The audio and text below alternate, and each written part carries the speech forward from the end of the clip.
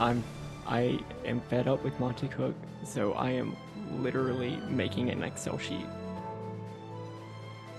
Did something happen with Monty Cook?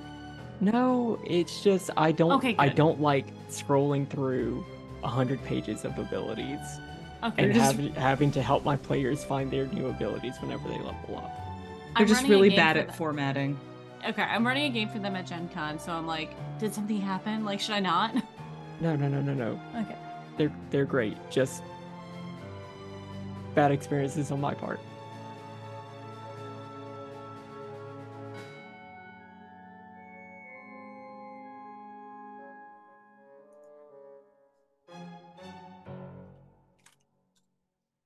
And hello, everybody, and welcome to the newest indoor adventure in the Four Keeps, Darkstar Legacy, Part 1 of our Four Keeps Level 20 adventure. Today is April 3rd, 2023, and you are loved. And that is a very important thing that we like to start and begin each of these games with, because it feels like that is something that you all should hear at least once every single day, if you can. If this is your first time joining us, you can go to youtube.com/indooradventures to check up on all of the VODs of each of the games that we have played up until this point, or you can go towards anywhere audio casts are being made available for free. You can find us there under the same moniker. And speaking of things that are being made available for free, if you go to patreon.com/indooradventures, you can check up on our after show called Nights in the Courtyard, where we answer questions not only from each other, but also from the community. So if you have any questions for myself or any of these other fine folk, feel free to join us again at patreon.com/indooradventures. Now, you're probably thinking to yourself, where would I even go to ask those kinds of questions? We have a Discord. You can find the link to that Discord in the Twitch chat to the side or in the description of this video or audio cast down below. I forgot the word description for just a brief second. But with that in mind, let's say that you already support us on Patreon, you already support us on Twitch and YouTube and all of those other wonderful places, but you're trying to think to yourself, where can I go to help support this fantastic show even more? Well, guess what, Acorns? Got your back. Quite literally, in fact, because if you go to indooradventure.redbubble.com, we got t-shirts, we got posters, we got mugs, we got crop tops, throw pillows, shower curtains, aprons, clocks, and we also have face masks with the symbol of Tiamat upon them, designed by our very own Cyberwolf 1201. So, if you would like to help, and hey, guess what? I almost forgot to mention, but it's actually the most important part of this merch, is that all of the proceeds of our merch currently goes to help support Doctors Without Borders. So if you would like to help support a good cause or possibly help support the show, you can again go to indooradventure.redbubble.com. That is indooradventure, no S at the end, .redbubble.com. But that is it for my opening spiel. So hey, RJ, who you playing today?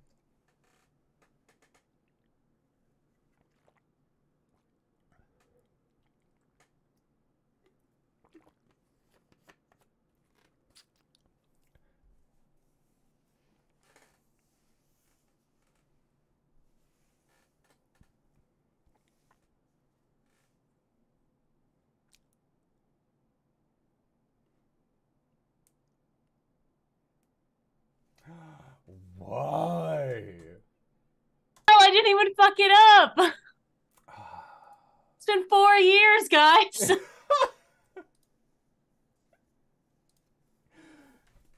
Hey, did you hear we're level 20 now? Hey, that's crazy. He said that the cast was silent. They heard my spiel. So yes, okay, we are the cast. No, yeah, they couldn't hear you guys. They could hear. Man, we had some great reads. It's really hard to. We did. That was great. Okay, from the top. Okay, back to one. One right, more back with to feeling.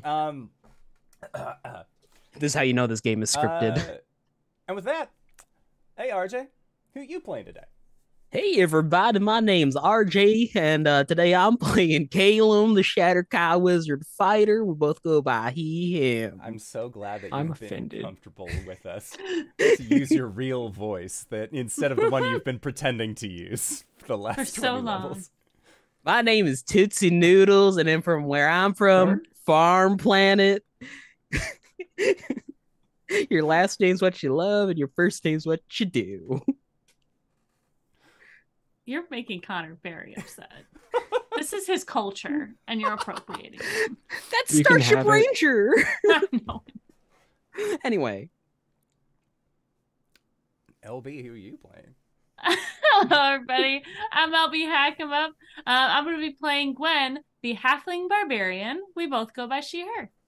Boy, I'm Cyber. I use he or whatever pronouns. I play Arjhan. Arjhan uses he, him pronouns, and he is a draconian bridesmaid. Oh, God. It's not fair that I have to go after you. It gets me every time. Hi, everybody. I'm Wings, also known as Danae Keener. You can find me. Wait, no, that's the wrong one. Damn it. Okay, hold on. Back to one. I'm Hi, everybody. so sorry. Fucked everything up. Do it again. We got it perfect the first time. Hi, everybody. My name's Danae, also known as Wings. She, her. I'm playing as Coriander, the Elegant Paladin. She, they, and him. If you've made it this far, you might know who I am. But if you don't, hey, Corns, what's up? I am the Indoor Adventurer, he, him, and tonight I shall be playing the Dungeon Master of this campaign. I feel we're all in a squiggly mood tonight, which is going to be an excellent intro into the continuation of our level 20 campaign. So, let's give a little bit of a recap, shall we? Because last we left off, not only did the Four Keeps learn some valuable information, you managed to defeat Orcus. And when I say defeat Orcus, I don't mean that it was a close battle. Like, looking at the numbers, it seemed fairly one-sided. It was at that point that you convinced Orcus that, hey, we got a cannon that's going to send you to the River Styx, and then you're going to be reborn as a devil at the base level. And he was like, you know what? That doesn't actually sound great for me. Again, having dropped him down to single-digit hit points, he was willing to call it a draw, as it were. Now, you managed to get the true name of Caius from Orcus. The true name of Caius being Firikos Avaran. At that point, Orcus peaced out, did not want anything to do with the Four Keeps. Zariel, the Archduke of Avernus, was there fighting against Bel, who had claimed the former Lord of Avernus. She took your Hellfire engine and blasted him instead in a show of power after you enlarged her and also cast a haste spell on her. So she was just down to destroy. We also had... Before this battle, we had a very tender moment between Oliviette and Cori. We had a very tender moment between Arjhan and Rasa, the Red Dragon. Incredible. And where we last left off, you were standing in this crater, having freshly defeated Orcus. There is a crowd of cheering Goliath barbarian spirits. There's not really cheering from the devils. They more like look at Zariel. The ones that were following Bel, they just lay down their weapons and start groveling. And you just see that Zariel looks at her troops, just round them up. And she then goes to look at you, or then goes over to your group. And as she approaches, Rasa is actually going to depart from where your group is, specifically because one of the red dragons that she had brought along with her fell in this battle. In the sense, how long ago was it? That would have been, all things considered, it took like 25 seconds to nuke Orcus. So I would say you're within like a 5-minute range. 5-10 minutes. You mean... I have to read a spell. Okay. Sounds good. So you are reading the spell. Rasa is still going over. Zariel, as she comes to meet with the four of you as you were standing there, bringing with her this large Hellfire engine. Arjhan, did you... How quickly can Rasa get to the dragon? Rasa can get to the dragon very quickly. I would say she can get there within a minute. Yeah, Arjhan is going to, as she is going past, he's going to, grab onto her... her barding? Yeah.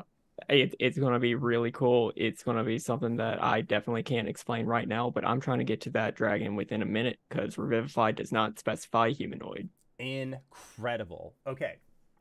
So, you managed to get to this fallen red dragon. Revivify. As long as you got the spell, the slot and the component, totally fine. You go to Revivify, and the Hedrick, the Indomitable, awakens. Seemingly, is very confused, because typically when you think, oh, a red dragon will die, they'll go to Tiamat.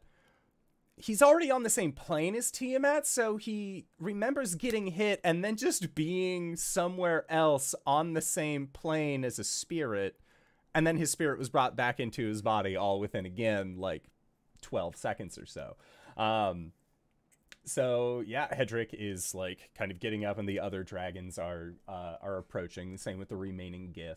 And they are going to discuss how things turned out in the battle, and they are sort of like talking to themselves like, wow, normally we get called in for siege warfare, or, you know, like kind of longer campaigns. I think this is the easiest job that we've had in a while. And, you know, Hedrick died, and Hedrick's like, yeah, it was actually it wasn't bad. He was really strong, though. What happened to that guy? Oh, he got better. No, the guy that or the who one got that mazed?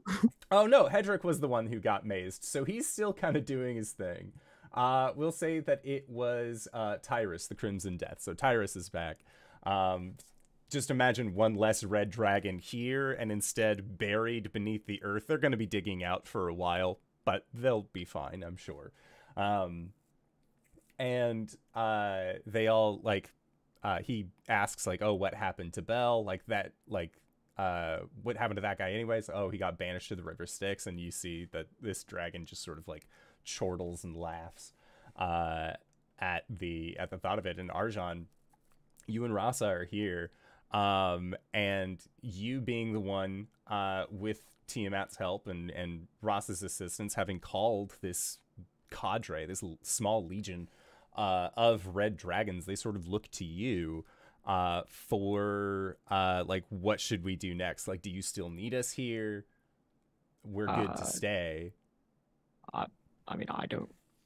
That was everything that I needed done, and honestly, we, like, with all of your help, we handled that very exceptionally.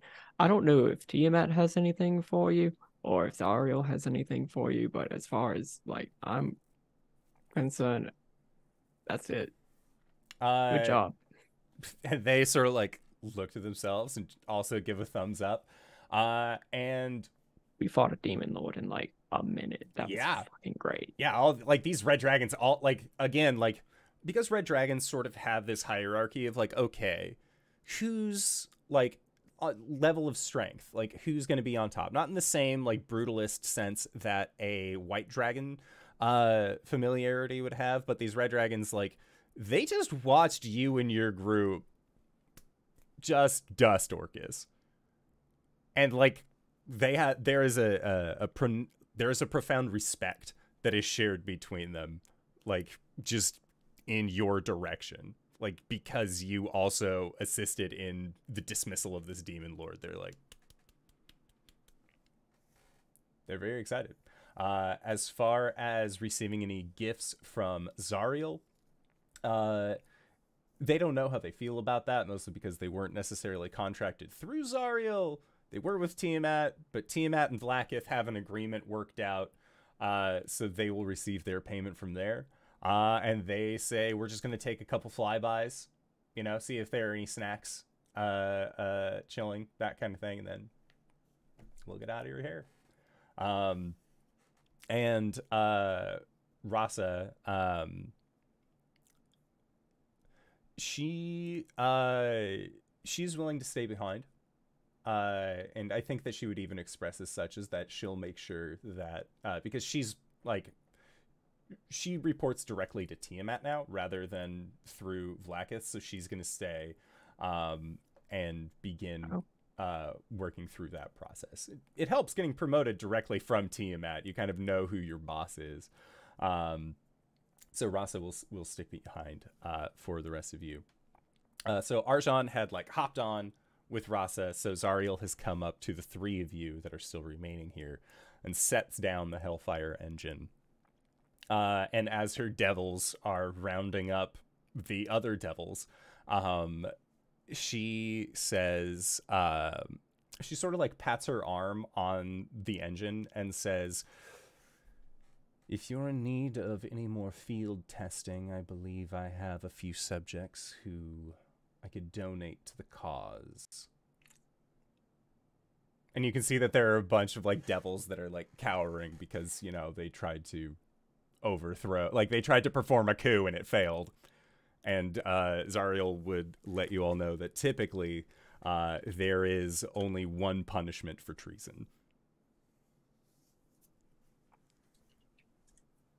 Well, I don't think I'm qualified to make that decision, Caelum.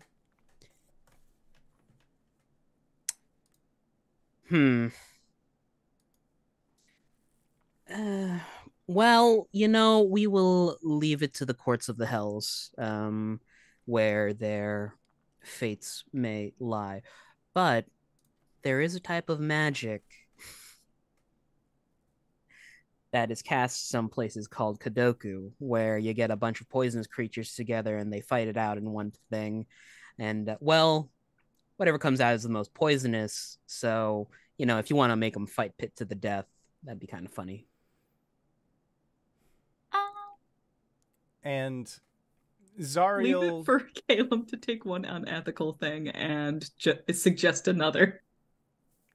Zariel thinks, like, she doesn't think long and hard about this, but you definitely, like, at least not in, like, a traditional mortal standpoint. So her long and hard is, like, several seconds of contemplation thinking about this. She does not see a point to it. To her, even if she were to make one of these creatures, one of these devils go through a battle royale style fight, she would derive no enjoyment from this. She has other things that she needs to do. But she will remember what you have suggested. She believes that other layers of the hells might have use for such a method. Thumbs up. Cool. Hey, Zariel, I am going to need a sparring partner at some point soon. Would you be interested in just fighting sometime? Roll a persuasion check. Oh my god, it's happening. I'm a married woman, but you know, the fights aren't. That's what I'm just fine. She's literally too strong for everyone else.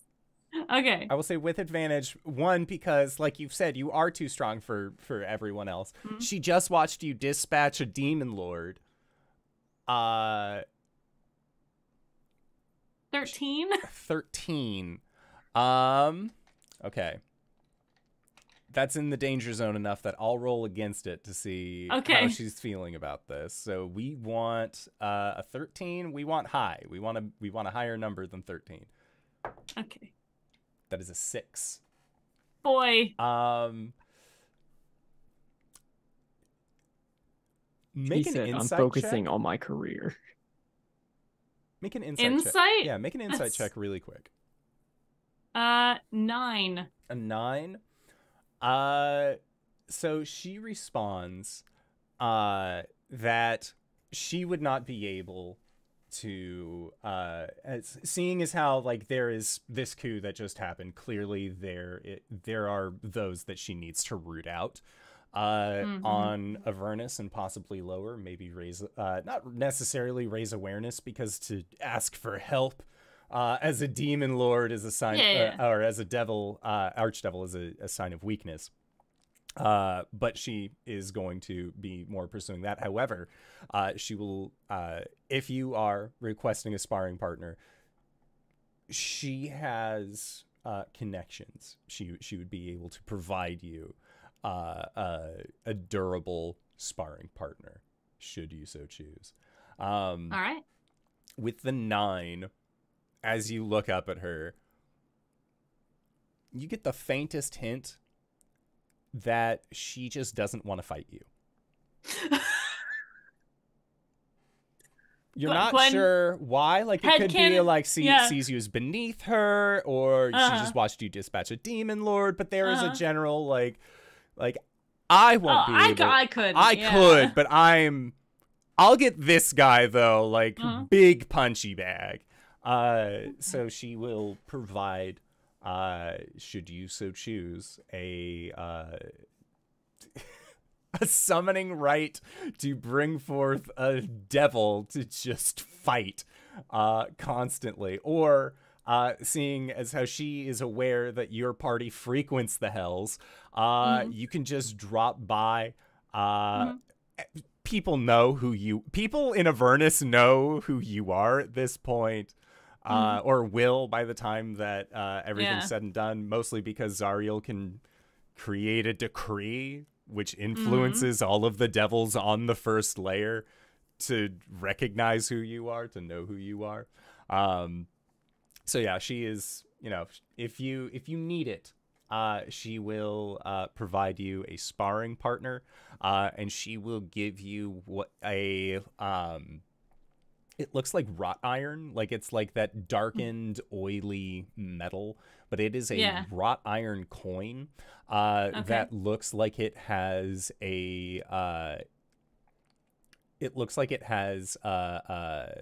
like flaming wings on one side of the coin, and on the other you see a crown that is cracked in the middle. And she says, use this coin for your sparring partner. Awesome. Yeah. It's a summon devil sort of thing. Yes. So Gwen, you have been gifted a coin that will summon a specific devil for you to fight. Hey, yo. What do they have a name? Can we name them? We can name them. Can it be Jebri? Okay. Do you want the devil's name to be Jebri, or do you want this to be a situation where, remember, you don't speak Infernal? So this could be like the character of Bob in The Last Samurai, where Tom Cruise cannot communicate with this individual, but is speaking at them and just calls them Bob. Or you could be like, you're Jebri now, and be like, oh, only if you beat me. You clearly beat them. I'm Jebri now. Yeah. I think it's more of she cannot pronounce the name that he gives her, or that they give her. So it's just going to be like, was that Jebri? Okay, Jebri. And like, they're like, no, it's like, okay, it's close enough. Yep. If player willing, I believe that the best option that Zariel would have for you, strictly speaking, I'll have to check and verify. We don't have to look it up now, but for this, if you are in the hells while you use this, we can figure it out later. But you get you will have access to a very strong devil. We can figure that out over the break. Yeah. So I have more time to look. Because this is not a thing that I thought was going to happen today, but I'm sorry. Here we are. She has up to Pit Fiends. Yeah. I would say Pit Fiend, honestly. Yeah? Like, You think she doesn't want to fight you herself, so yeah, this would be Jebebebrex the Pit Fiend. Okay. Thank you. You're welcome. No, yeah, that'd be great. Thanks. You did great out there. You were in good fashion. I saw you take up that weapon, and it was awesome. And you see that, like, as you're saying that, like, Laura, like, after you say that, she just says, I know. And then turns and kind of looks down and says, or as she turns, she says that she has to go and oversee the rounding of the of the people who of the coup attemptees. But as she turns, she makes sure to tilt her head back. So, Gwen, you can see part of her face. And there is the hint of a smile as she says, I look forward to watching you fight. And then, away. She's saying she loves to see you work, honey. Girl, Gwen kind of there's a moment, she lets the beat pass, and then she turns to Caelum and Cori and just, God, she's really hot, right? Like, that's just not just me. What's wrong with sparring with me? Cori, I can break you in half now. When's the last time we've sparred? That's fair. Okay, we'll spar. Okay. I have personal bias. Right now, no. So I can't.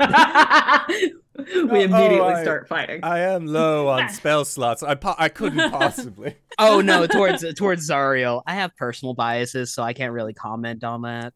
Yeah. I guess that's fair.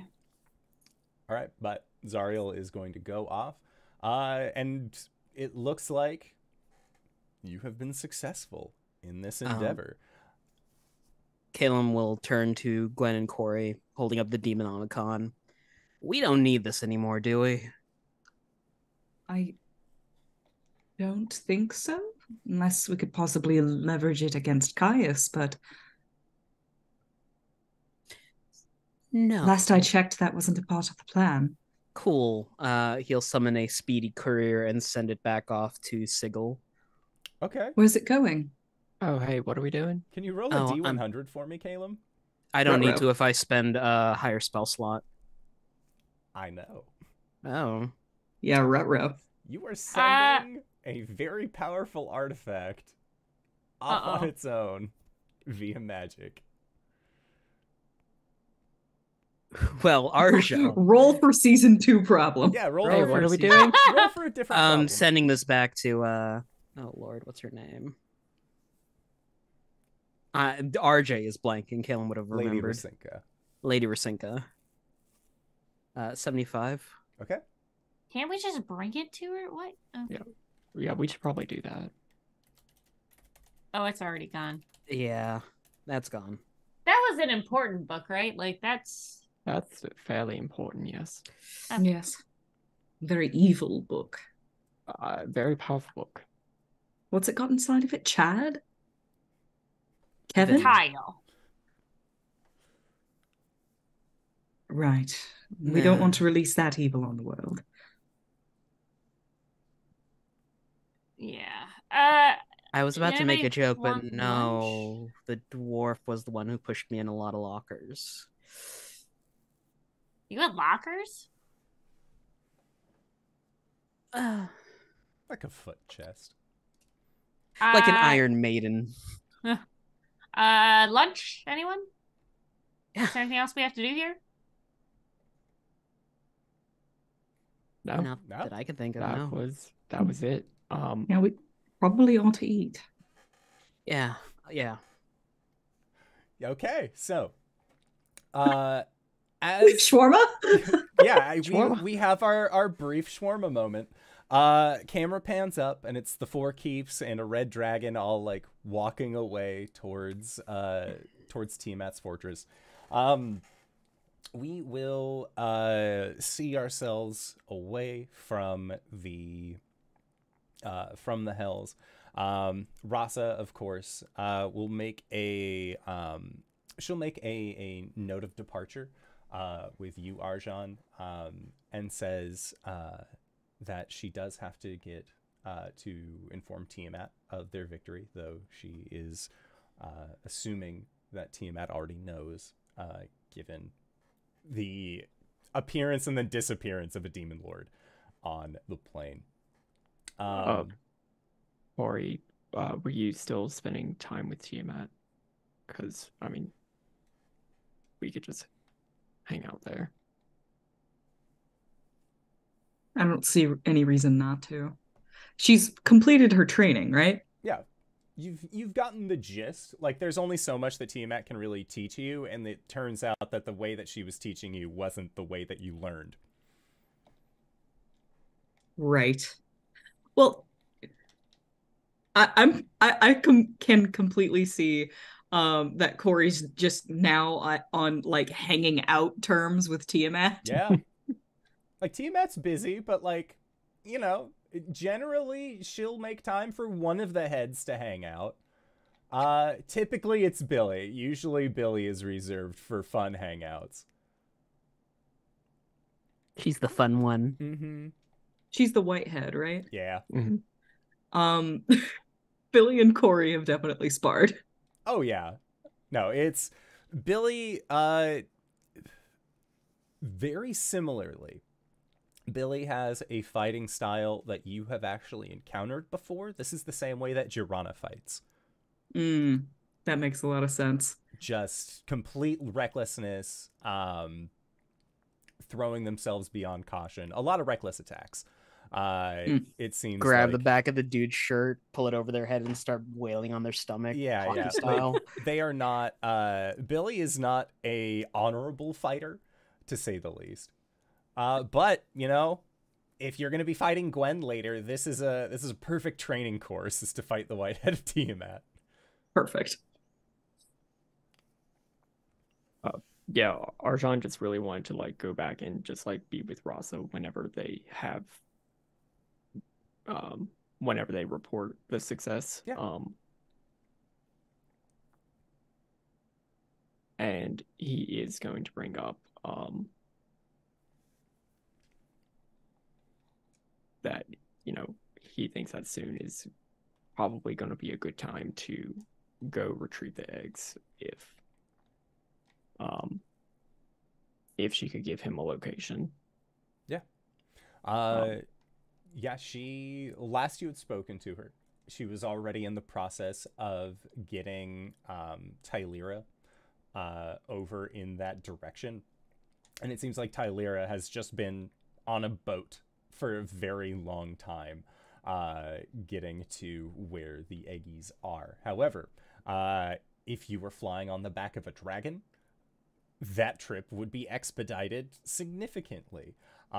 If you and Rasa wanted to go to there, because there is a question as to where the eggs are exactly, because from Tylera's standpoint, there wasn't a way to like zoom in the map to like, oh, it's this longitude, this latitude is where the things are going to be. Like, she never got access to that level of cartography.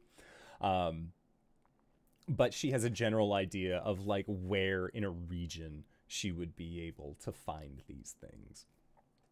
So if you are interested in pursuing that, Tiamat would definitely be willing to send you there.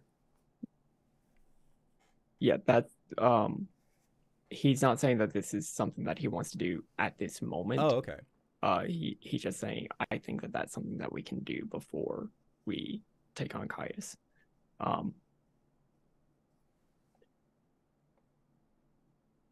And he'll, you know, say, you know, there's just a few things I want to take care of before then, a couple of things that I want to see. And then just like kind of out of left field, he's going to say, like,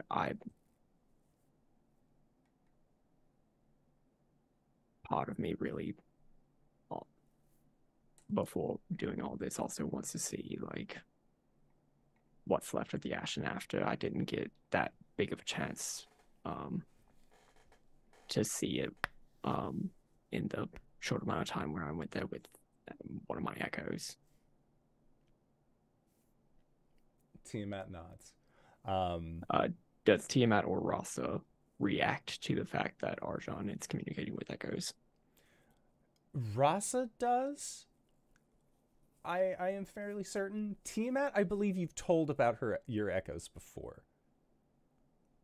So she doesn't react as strongly to, or at least did not react as strongly to you speaking with them. She does react a little bit more when you say that you've been interacting with them.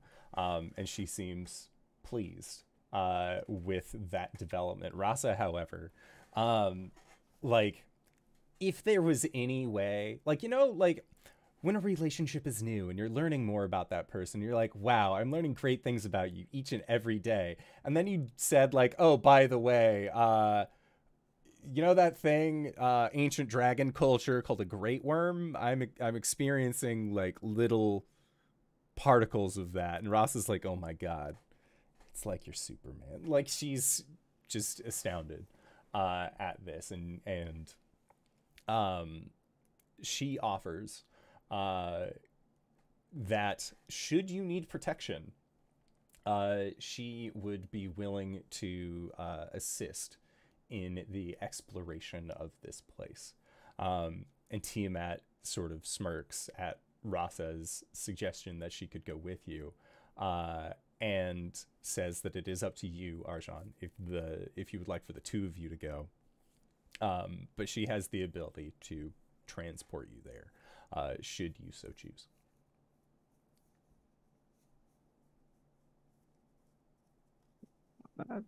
I have no idea what we're doing right now. What are we doing right now?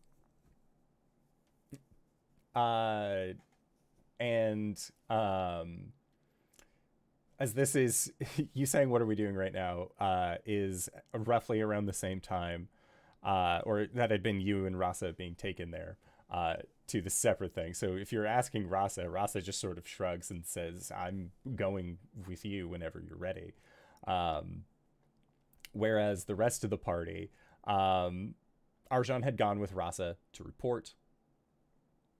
The three of you like sticking around. I know that Gideon is keyed near here as well, so you could just be back at the house. We got takeaway. Went back to the house to eat.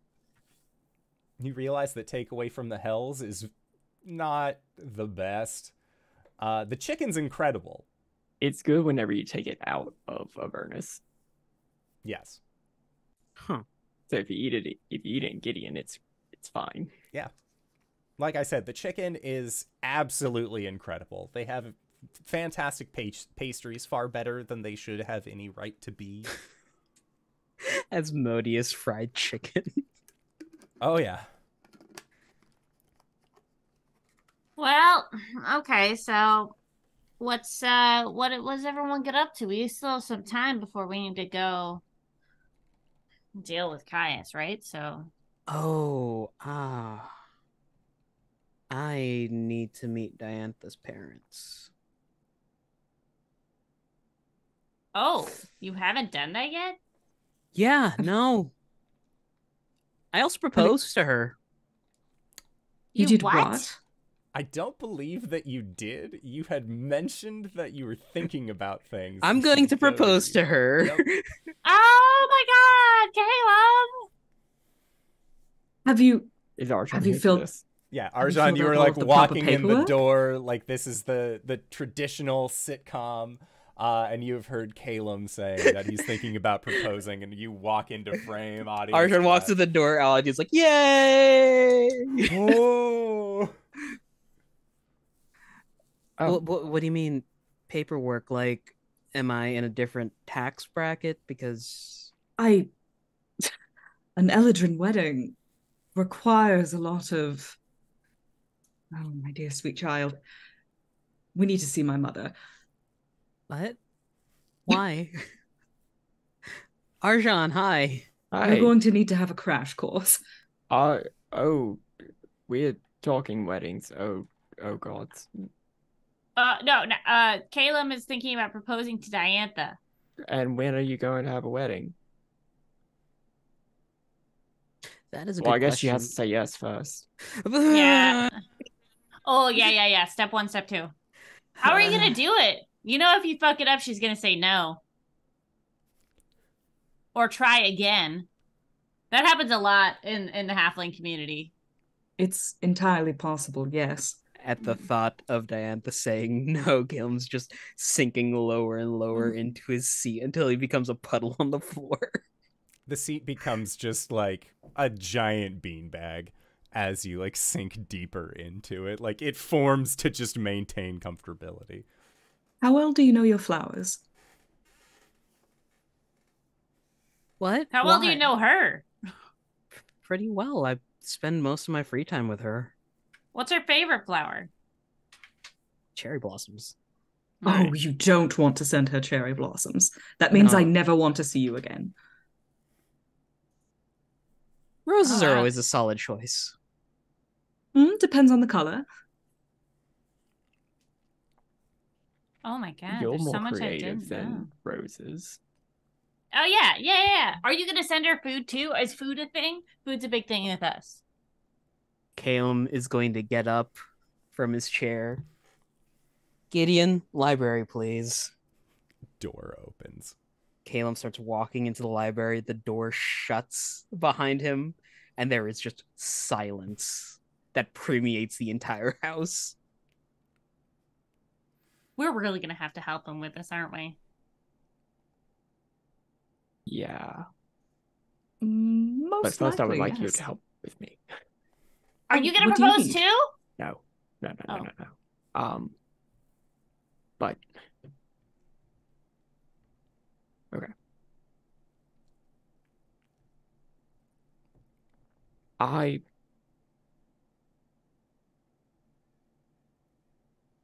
Have you ever been in a relationship and just not felt like the right person for the other person? Like, just not me personally. Have you ever had a relationship where you just felt weird about it? In what way? I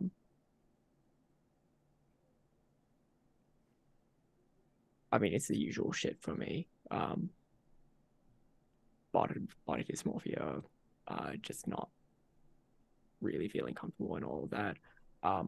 The fact that the only time I do feel comfortable is whenever I'm transmogrified into a dragon body that looks exactly like my father, who tried to take over my body. Yeah, I've kind of worked most of it out. It still feels a little weird. I'm not even thinking about the fact that Rossa is significantly older than I, but you know. Right. And the romantic element is what's causing issues? Not really. It's not really an issue. It's just there's still part of me that feels weird, and I don't know if that's ever going to go away, but I just kind of want to know if you related or how you dealt with that, if you ever dealt with that, but apparently you didn't, so I'm...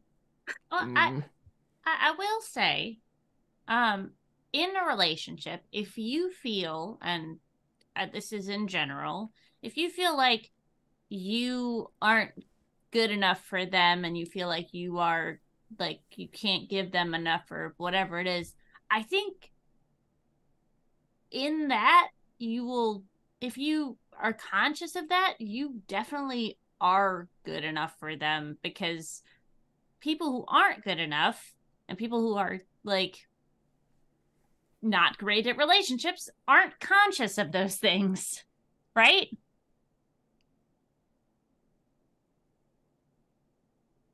Right. That wasn't a question. That's right. You're being honest with yourself and with her, and that goes a long way. Mm-hmm. When I was being influenced by Shah, I went through a really rough patch with Oliviette, and it was because I didn't tell her.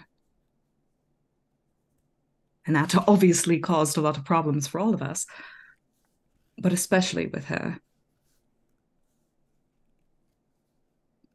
I think being honest in this way is going to go a long way. The door to the library bursts open. Caelum now has a stack of books under one arm and a list of flowers. Okay, I did a little bit of... Why is the air so somber in here? Hold on.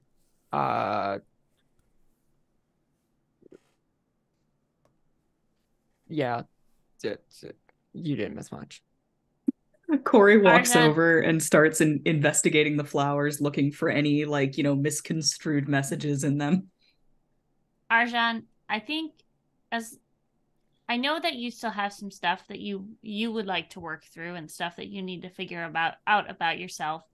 And I think, I mean, I don't know her that well, but I think that if she wants to be there for that, she's I think that's going to be better, honestly, you know? Like, I think that, I mean, you're an awesome person. Well, you're an awesome being. And whether you want to be the way you are or whether you want to be a full dragon, I don't think that any of us are going to care. You, as long as you're happy, and I don't think that she'll care, right? Ah, I got it. Is that what you're worried about? Kind of. Again, I'm not really worried about it. It's just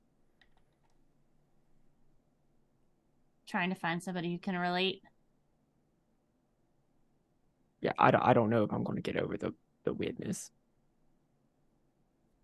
Yeah. Does it hurt? No. It's just kind of like anxiety. Oh, it's like, yeah. oh yeah, I drank this little potion that I made out of my blood, and I'm a big fucking dragon, and I feel good. Oh shit, this is the body of my piece. Yeah. But she likes it. Do you like You it? like it? Yeah, but again, there's the weirdness. Yeah, weirdness. Could you turn into a different dragon? Or do you have to be that dragon?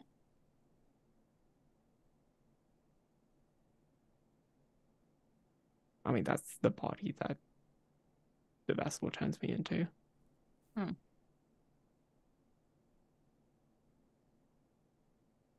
I don't really know a lot about magic, but I'm sure there's if that is something that's too weird for you and you're not comfortable with it, I think there are other ways to turn into other things, right? Like you could be, I mean, there's, right? Polymorph.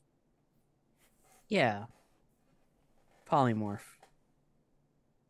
I feel like I'm out of my wheelhouse here. Am I talking at my ass?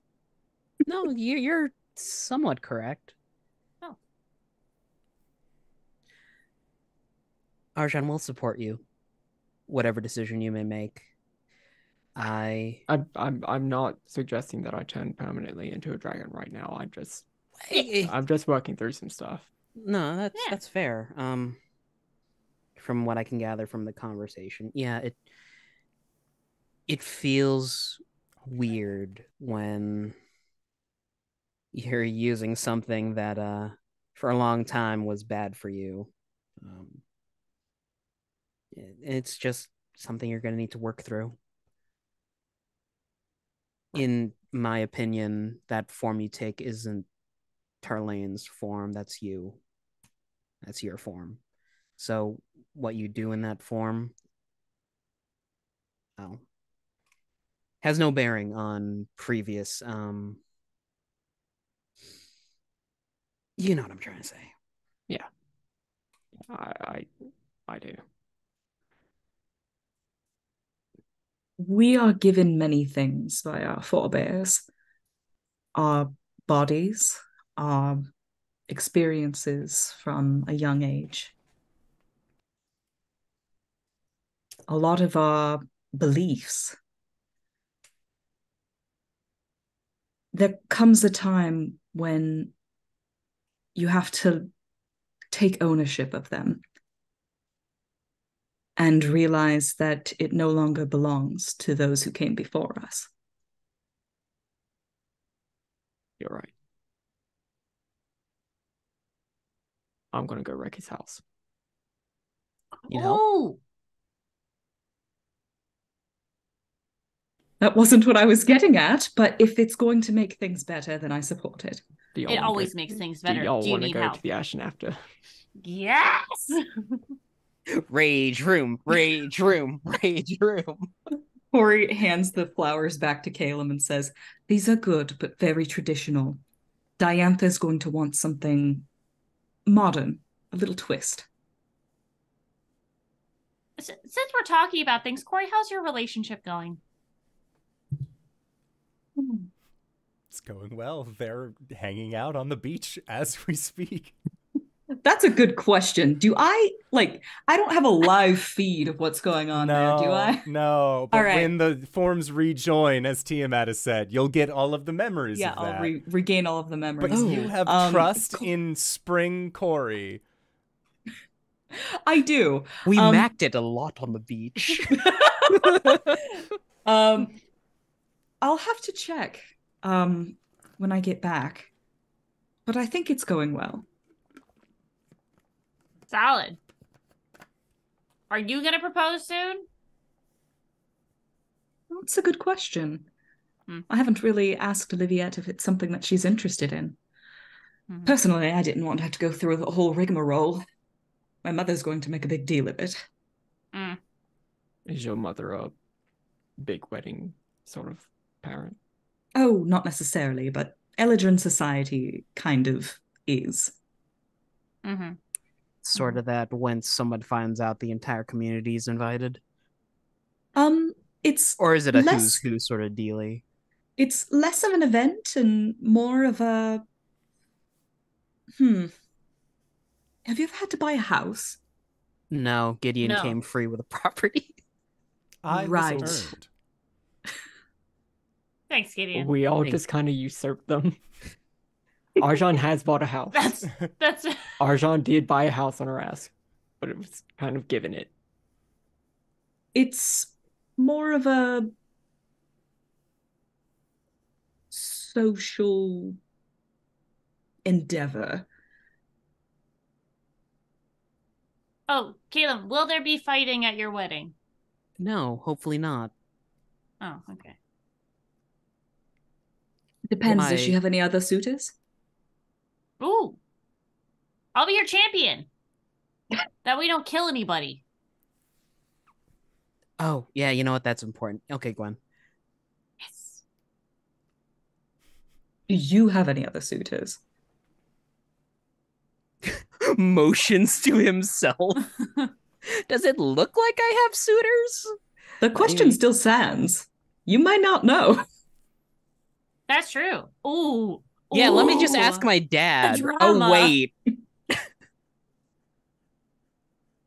Sorry. Look, I was betrothed from a long...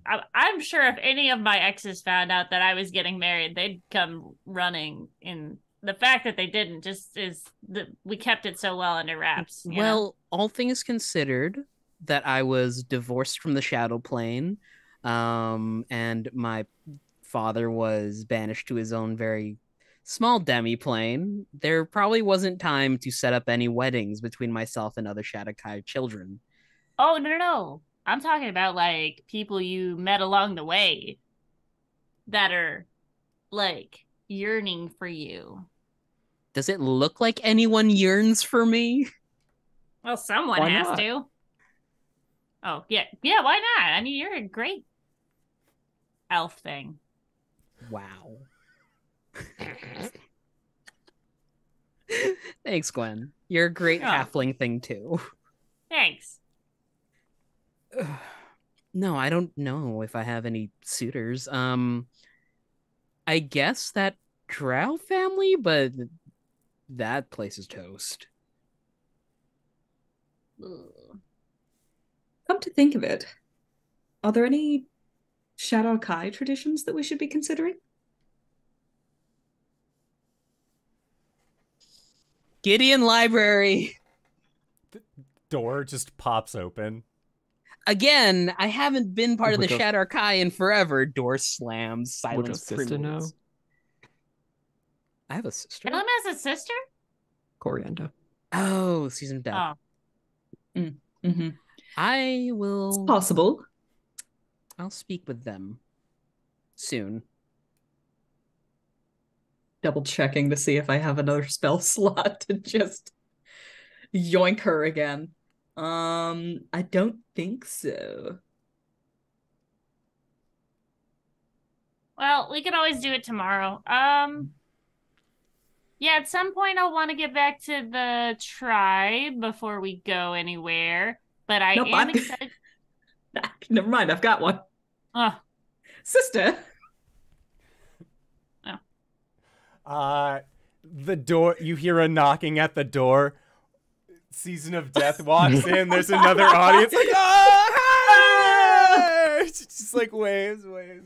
Caelum strides across the room, grabs her by the hand, walks to the library, dragging her. This is going to make your head hurt. She just says, "This is forward." See, you do. I told you. She's just confused, but you take the Raven Queen into the library. And there is a chat. Okay. Yeah, as far as Shatterkai traditions, for being wed, typically you would go out into the wasteland, and you would hunt a beast of legend together. You would do a little bit. Traditionally, many thrill-seeking activities were had to help permit the bond, to help create a stronger mutual experience. It's like when you eat good food with somebody, you start associating that food with them. Same thing with thrill. I'm pretty sure releasing the extinction event that is both Diantha and Caelum on the Shadowfell will be great for the ecosystem. Oh yeah. Well, that's the thing. You have to get some enjoyment out of it, right? Like, but yeah. I assume Caelum would just be like, these are all small fries, and Diantha would be like, I'm bored, let's go home. And there's like the entire field is just destroyed. But I was just getting warmed up. We'll find somewhere better. So that is the traditional Shatterkai practice. As far as traditions go, obviously you would invite other members of your family. You don't have to. It is just one of those like, I guess you bring people. Like, it's not.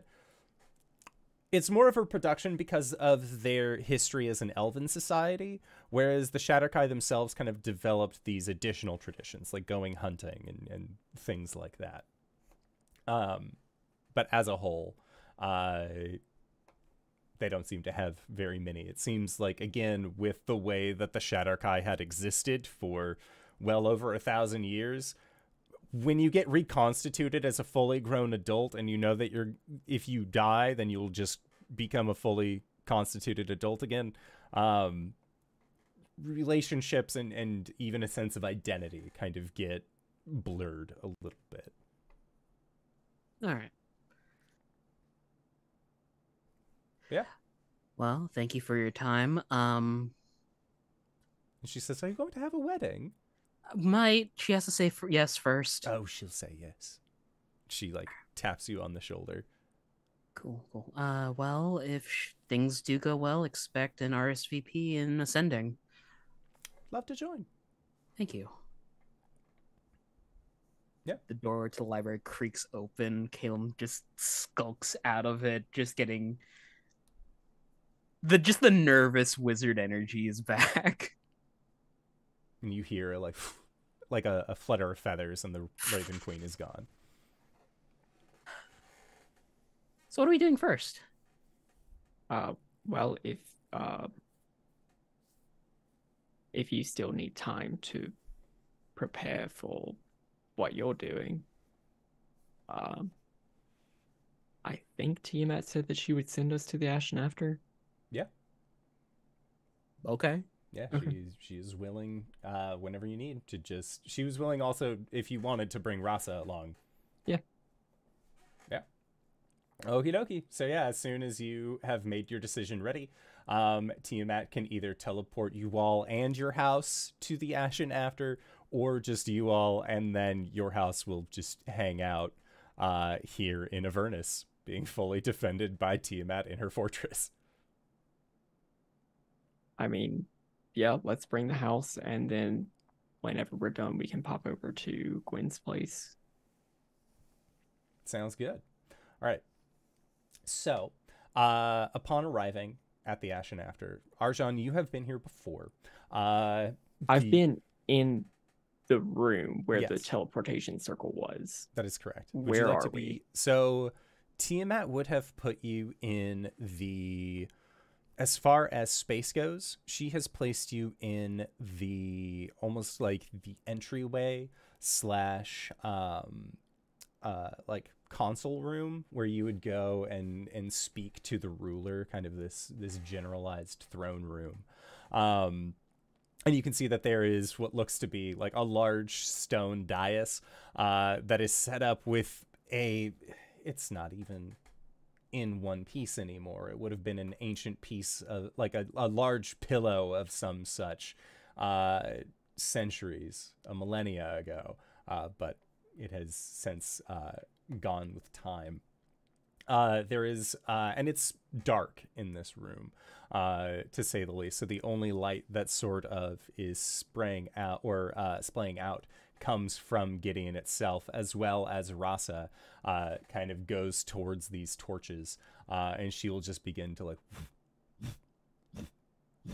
and begin like lighting up pathways. And you see that at the back end, which would typically lead into this throne room, are this set of double doors. One of the doors is kind of broken in and has like rocks and other pieces of landscape that seem to have settled onto it. Arjhan, this being there the last time that you were here as well, just sort of this almost subterranean, sunken fortress, this castle. And Rasa, she actually begins, she's actually going to go over and start like kind of digging at it. See, her idea being that if this is like landfall that has occurred onto it, and this was supposed to be an entryway has to be at least close to the surface. Also because even though you do have a house that you can exist in, oxygen in a enclosed area is still something that you do have to take into consideration. So she is going to be burying out the side of this hole unless anyone would like to assist her. But getting a general look at this throne room, you can see that there is there's a lot of stonework here, and it's like finely crafted stone. And what you're guessing is that this isn't necessarily something that was like dwarven made or goblin made or gnome made. A lot of the stylings of it is like the stone was hewn away with acid.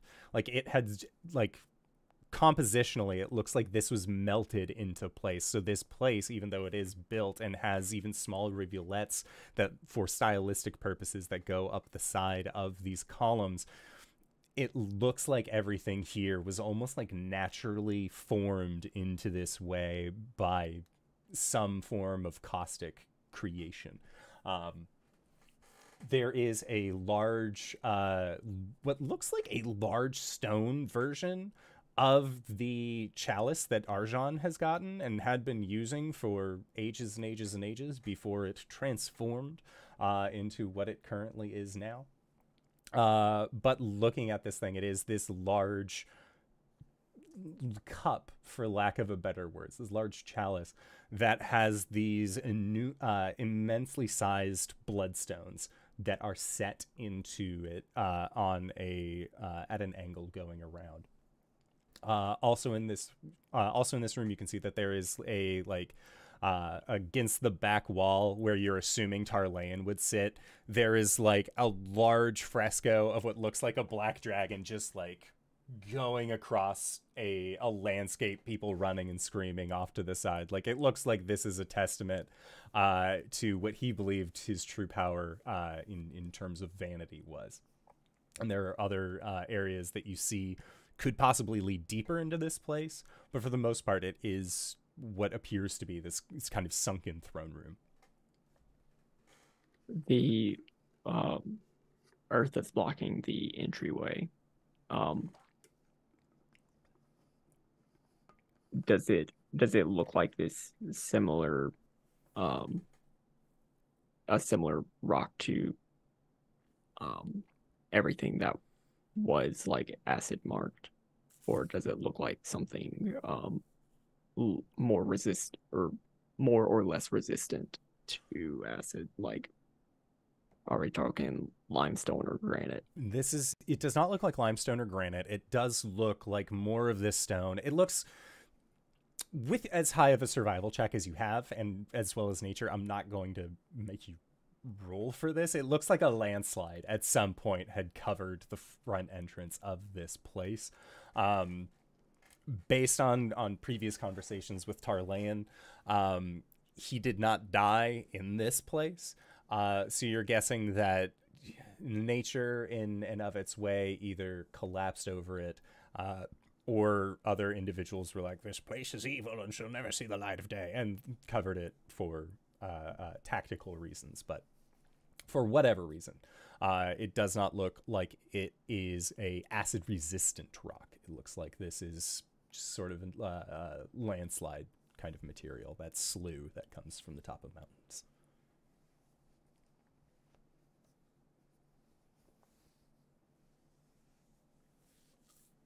Okay, so I'm thinking that if it were to be wiped away, there would still be stuff on top of it that would continue flowing. So that might be bad. You're guessing that might be the case. However, Rasa is a rather large-sized creature, so creating a tunnel is a sizable tunnel, to say the least. And you're guessing that this isn't her first time having burrowed, having seen her cave in the Astral Sea.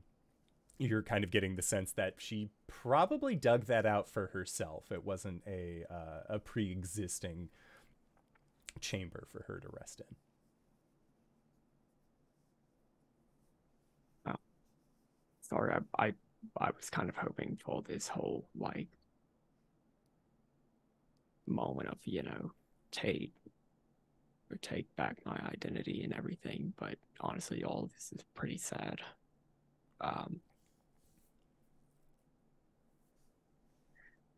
I'm going to use the Draconic Vessel and to become an adult black dragon and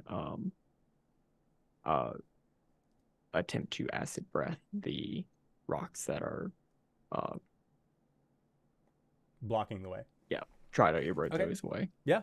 No, and I'd say with you and Rasa working together, you using your breath weapon, and getting that taken care of, the two of you are able to burrow out of this landfill in about 30 minutes. And when you are done, it is a sizable opening. And like, you have created a cave mouth into this now opening. And when you are able to see the sky again, it is clouded. It does not look like it has seen a blue sky in as long of a time as this fortress has been buried. It looks like putrid marshland that you can see. Like, there are like belches of flame that seem to occur every once in a while. Like the still water has gotten that like orange and black, like rust kind of mold that seems to be going in it. And it is a swamp. And you can see that where there possibly once were buildings or large walls, they have almost sunken in to this swamp-like area. It seems that this place scorched beyond belief and then gained control by a black dragon has never fully recovered from the ecological damage of having been a site of warfare marsh. You do not see any, and it looks like anything that would have been like engines of war or any kind of garrison, anything like that from when Tarlayan was here. All of that has been ransacked, scrapped down over the years that it's been here. There's just nothing nearby. The only things that you can see with your perception and with Rasa's perception are down at the base of this mountain that you have come out of. You can see that there are tents and there is what looks to be like a gated off area, and hearing the sounds of a mountain rumbling. There are a series, a large cluster of what look like small reptilian creatures. They have long snouts, little tails. Looks like there is a kobold cluster that seems to exist at the bottom of this mountain. And seeing the two of you, they scatter into their tents, and then you see like little snouts and heads poking out, and then one of them with this rather ostentatious looking headdress pokes their head out and waves largely at the two of you, and you can see that they have it looks like animal skin that they are wearing, but it is animal, like, you're not sure what the animal is, but it has seen better days, and they bow in your direction, and you can see that the centerpiece of this ostentatious crown is one large black dragon scale. And they are speaking to you, although they are far away at the bottom of this mountain, and you cannot hear it, but they are shouting something towards you.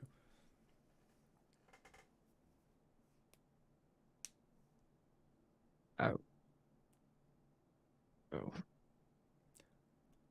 Do you think they think you're...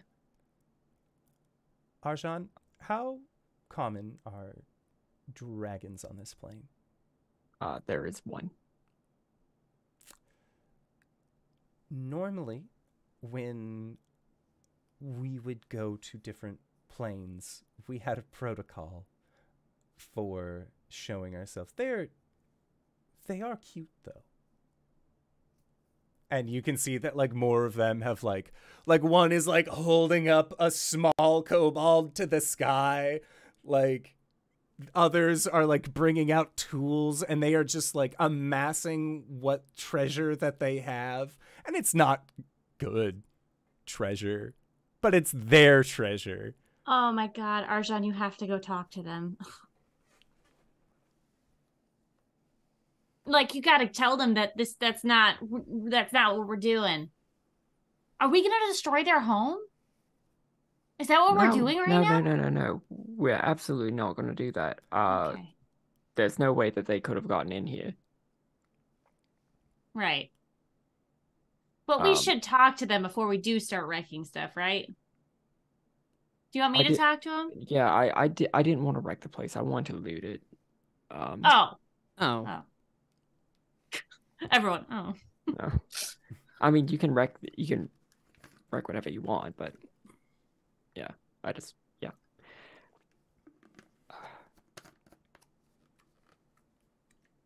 I'm going to go down. Okay. Would you like some company? After I use the blood chalice. Okay. The big blood chalice? The big one. Okay. Oh. So,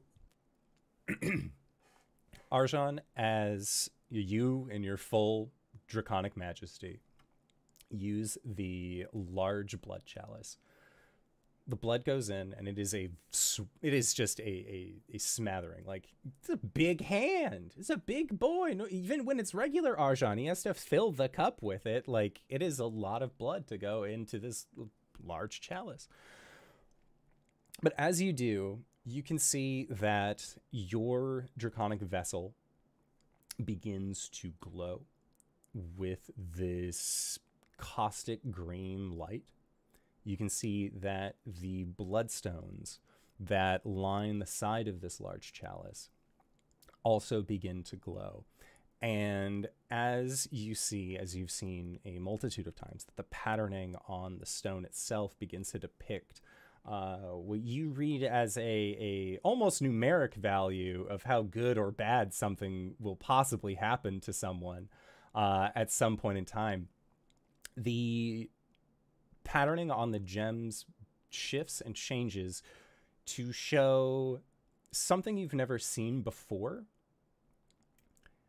And it is a series of letters. And from what you're able to see on those letters, it says, look into the mirror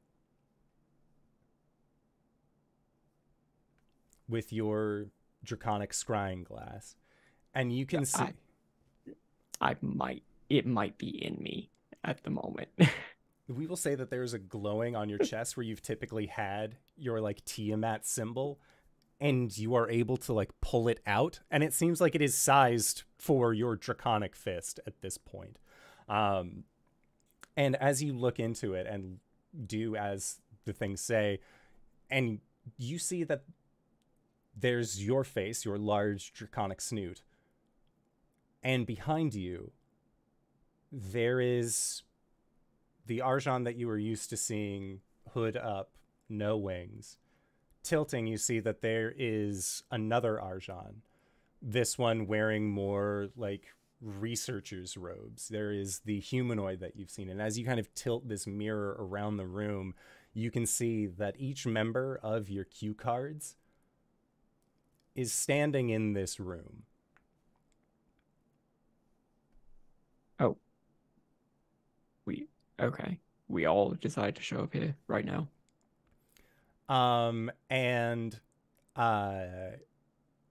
It looks like there's like a murmuring, and like some are like looking at the others like they didn't know what was going to happen. And the Arjhan the Flightless says, it was suggested by our queen that we meet here.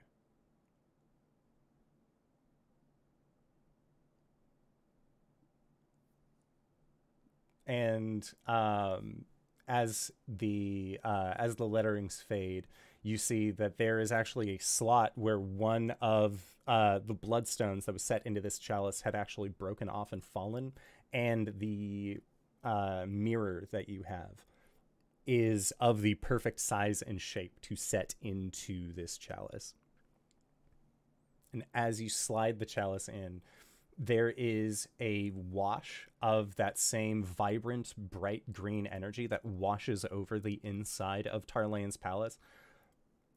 Cori, Gwen, Caelum, Rasa, and Arjhan, all of you see that it is a number of this palace begins to overlay itself, with some places seeming more solid than others. Like it is a almost like being in a VR setting where you know that there's not something there, but your brain is registering that you can still reach out and touch it. But in some instances, when you reach out and touch it, it is actually there. It's like this like bleed effect. And there are a multitude of Arjhans that are here in this place. And they all have, like, they're all not 100% opacity. But your Arjhan. Is this okay? Is this okay what's happening? And Rasa just sort of like doesn't know how necessarily to respond to this, but she... Gwen like grabs for her axe, like, just as good or bad, I don't know. Does Arjhan seem to be in distress? No. Okay. Cori puts out a hand and says, let's wait and see how this ends. Yeah, okay. He just seems confused, like...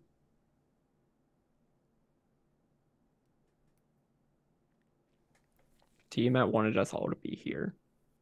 Clearly, the echo mirror was meant to be in this chalice. Has Aaron any clue what's going on? Arjhan explains from what their understanding is, and kind of looking around, this is the first time that you've all become this aware of each other. as others have kind of as you've experienced, like you've met with one you've met with one spirit, like communicated with another, but never have you seen the lot of you together in this moment. And there is that familial connection that kind of happens, like when you're around your family members, how like you sort of feel yourself relax, but also be a little bit more on guard, because it's like, oh yeah, it's my family. They're the only ones who know my deepest dark secrets. Like there is just that kind of sense of both comfort and unease. But you can see that the dragon version of Arjhan looks at you, and he is small comparatively, because he does not use magic to turn big. He has been naturally growing from small dragon size. So, like looking at you just like slack jawed at the sight of you as this large dragon. And I believe it would be Aaron who sort of pipes up and says, I believe the queen had stated that you might be in need of some assistance, which is why she brought all of us here together. That, and apparently other dragons can't do this. Also, who is she? And like a lot of Arjhans like turn and are just like, whoa, like, and Rasa just, hello. They like, two Arjhans are already hitting it off, like speaking to each other. I will introduce Rasa with her full title, and which I definitely remember. Yeah, there is applause. Some like, oh wow, yeah. These Arjhans seem definitely like, that's awesome. You got a lieutenant of Tiamat to join up with you. That's super cool. And I mean, the Blood Lord is the only other Arjhan that I think would have an idea of like what is specific about this place that would help with this. So I'll ask him what's going on. The Blood Lord would explain that this chalice, this place, well, rather, this place is a origin point, from his understanding, that this is a central place where, as clones, as recreations, what have you, of Tarlean, regardless of where they are now, outside of Aaron, who is a draconic blood sorcerer, but even then, the origin starts here. That this place is where, for lack of a better word, Arjhan was created in this place, for at least what they are considering as Arjhan being the grouping of you. The Bloodstone, the reasoning behind that is that the stone itself represents possibility. That's why it's typically used for divination, in that the speckles and spatterings inside of this stone, the way that you've seen it change, you've already seen that in these instances, that luck, that number that you essentially get to pull out, is effectively what would happen to that individual from a different timeline, like from one of the different Arjhans being in that same scenario. When you tap in and say he gets a 14, it is an echo of that alternate timeline. And from the majority of, and you see like each of them pulls out like the chalice, they each pull out their own version of it, whether it is a stone chalice, others that like Aaron has turned theirs into much more of like a finer drinking chalice. It looks like it wasn't necessarily like drink. It might have been that to begin with, but they like transmuted the materials over to something else. Arjhan is going to just wrap his claws around the edge of the chalice and look back in. And with his 15 that he rolled whenever he made the vital sacrifice, is going to make an Arcana check of 21 to know what the fuck do I need to do here. Okay. So what this has done and what this has effectively done is that the lines of communication are open. Rather than needing a Rolodex or having the Rolodex say, like, is this individual nearby? You don't have to worry about where they are proportionally to you, as the relation that you currently share in this proximity is creating almost like an echo effect for that connection. Because the more time that you all spend being able to see each other, being able to communicate to each other, the more that this sense of reality is blending together. There's this communal ideal or idea about what this place is, what this place even looks like, based on all of these different perceptions. But because of the way that the magic is exhibiting itself, it is all of your consciousnesses are sort of like creating what you all remember this temple to be. And you feel like this is largely in part because it is so inherently tied to you.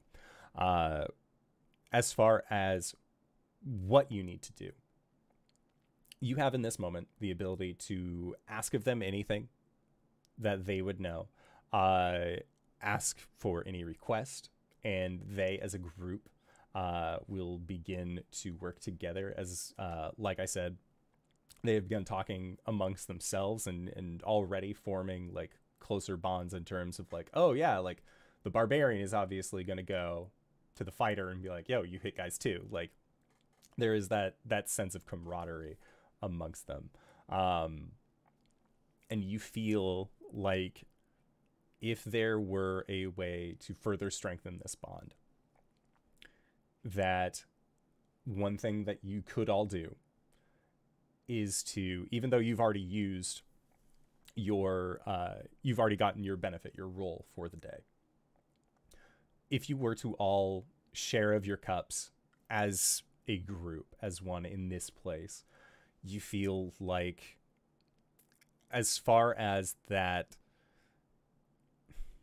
unobtainable sense of self goes, you feel like this action would bring you closer to what you idealize yourself to be.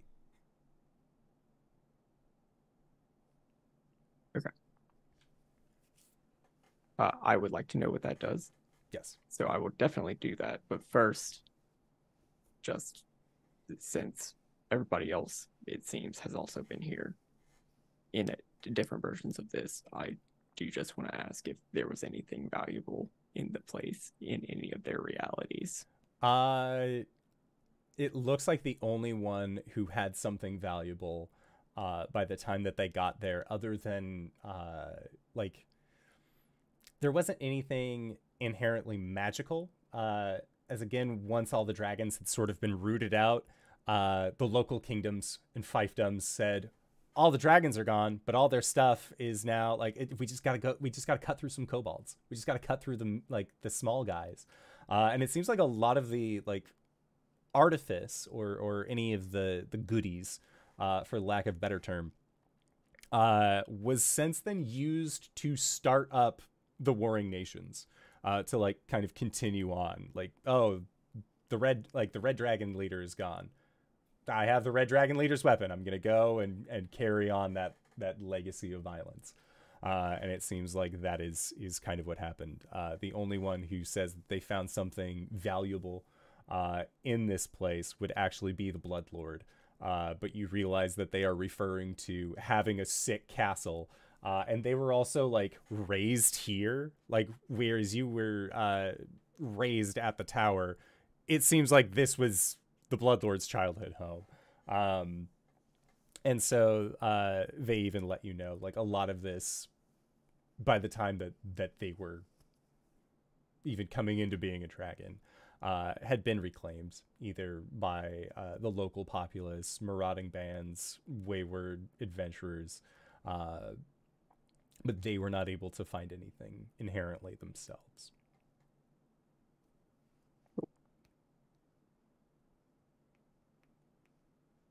What happens if we go super ego? If you go super ego, one of two things can happen. You gain the abilities of your echoes in the way that we had described before, or the way that you and I had talked about before. It can either happen like effectively at this point, or if you are and it's like an after image of them would all leave and then join into you, and then that's how you would kind of gain this additional strength as you are in this point at the highest level that any of the other Arjhans could theoretically be. So kind of that, not necessarily a pack mentality, but where you have like the alpha predator in wolves. I don't even think animals use that really. I think they've recently disproved that was a thing. It wasn't recent. But yeah. It's that kind of thing where it's like you are the biggest, strongest one. So the others are going to power you. And likewise will also kind of gain their own abilities. And you would be able to tap in to the strengths and abilities of your echoes.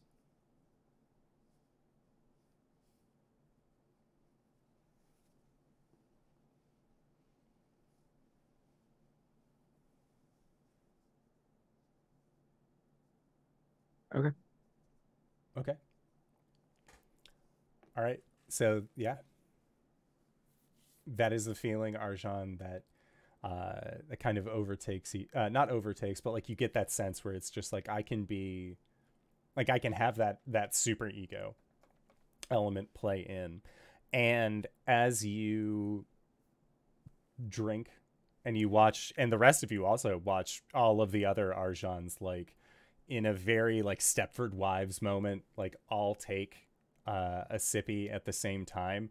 You watch as they each begin to glow with that same caustic energy that you've seen, as like after images of them seem to go into the cup and like make the blood glow that same color, and they each are drinking of the echo of one another. It seems like this is they are each having this moment of super ego where they have stopped being Arjhan as a whole and have started being Arjhan as a collective. You don't necessarily gain the like omniscience where like you're seeing through each one of their eyes at this point in time, but as I stated, their strengths have now become yours as the earliest stage of what one might consider a great worm has awakened. And as this energy is filling you, Arjhan, and Cori, you are looking, and Rasa, like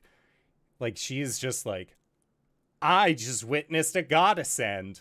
Like, this is such a great day for me. There's going to be paperwork because I had a friend die and then get brought back to life, but like, I'm living in this moment right now. Caelum, you're watching this and thinking like, that's sick as hell. I wonder if there's a way for me to do that, because I know Caelum. There's part of you. I can see it. Into. Oh, I know exactly how I can do this. Cool. And Gwen, you are watching is like all like Arjhan just like he was glowing. He drank from this glowy thing, and you kind of make a like an exhalation of like, wow, that was wild. Is that what I look like when it happens? There is a clattering. I wouldn't know. I'd have to ask Philip. Gwen, there is a clattering behind you and then some scuffling, and you see that there are 3 kobold heads, these little black-scaled kobolds that have their snoots like Scooby-Doo totem poling around the corner, with the one on the top having this large headdress that looks like it's swamp grass with this black dragon scale set into the middle, as they are just like gobsmacked at what they have just witnessed. And as all of this takes place, that is where we are going to go into our break for the evening. We're going to try and be back in 5 to 10 minutes, so don't go no place unless it's to grab a food, grab a drink, grab a friend, or possibly go to indooradventure.redbubble.com, pick yourself up something nice, and we'll see you all shortly. All right, everybody, see you soon. And we're back. Simon. What? There are 14 of Arjhan here in this room. Which one of us has the blue check mark? Who paid $15? Okay, but who also has the Doge icon? Because apparently that's a thing on Twitter now. I don't have it on the app. I only have it on the website. Browser. Yeah. I don't like looking at it. Because thankfully, that is not a friend. Space Karen keeps forgetting about the Android app. I would say, as far as which one might have had it, the one who works at Stone Mantle R&D, like, not really a tech bro, but still is just like, no, like, it's gonna be the next trend. It's gonna be, like, think about it, a digital hoard, right? Like, you could just have so many assets just saved away and no one would even know, and then they'd come up at you. You'd be like, incredible. There's just 14 of us. We're each looking at through the Rolodex, and just, this person was either verified or they paid 15 gold pieces. Either way. For adamantine. Bring him in front of the tribunal for his crimes. Bring him before the others. But yeah, as you have gained the ability of all of these other Arjhans, and the thing is that the other Arjhans, like, they begin to fade as the power transference happens, but the state of the palace remains the same. It does not look nearly as disheveled and decrepit. Like, there are actual, like, tabards and tapestries that are, like, you put those there. Well, not you necessarily, but the Bloodlord put those there. So, like, the coloring are things that you would enjoy. And again, these three kobolds, the chieftain, and then it looks like one of the guards, and then a third one who you're not really sure what their deal is. They don't have a weapon with them. But they have, like, a little, like, it looks like an opera glass that they're using as a spyglass to try and look deeper in. And seeing this, they immediately scramble out into the entrance of this doorway. They get on their little knees and just, "We are not worthy." And you see the one with the hat.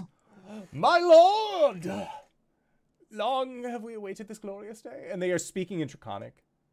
So it's just like, it's like what you hear Rasa speak, and Caelum speaks it before, but it's coming from little bodies.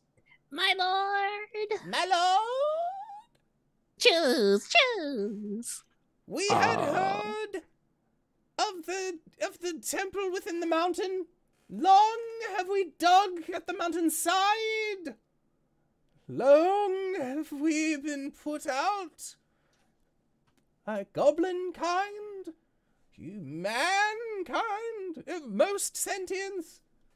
But we held on to faith that the dragon would one day return to the kingdoms. And Rasa just, "I think this is for you." Caelum, what are they saying? They have long awaited Arjhan and Rasa's return. They have been working very hard to make sure that the area is clear for their arrival, and they are being besieged by humans and goblins. Oh, 9 hells. He has followers. They call themselves adventurers, a word that is cursed in our long lineage. To be an adventurer is to be an exterminator of our kind.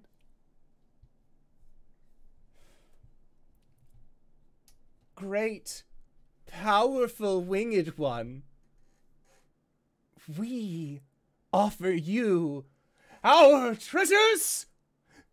Bring forth the treasures!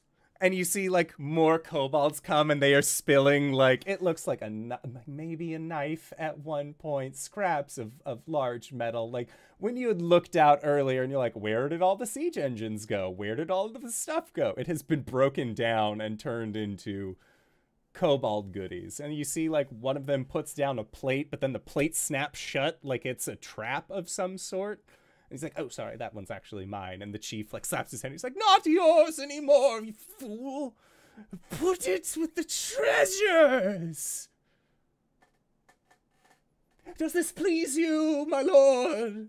And the goblins all bow and go off to the side. And Rasa is just like, oh, no. Are you keeping them? Arjhan, having followers is a lot of responsibility. You need to walk them and feed them occasionally. Oh my gosh, you're a leader now. Wait, do you want to... Hold on. Gwen puts up a finger, turns to Arjhan, goes up to their face. No. They destroyed the side of this mountain as though it were merely an anthill. Did we?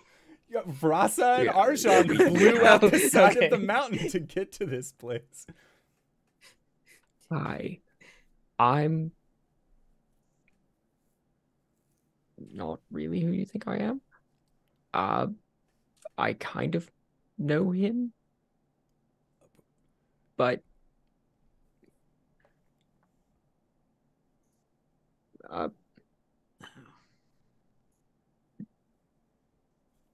okay, I'm not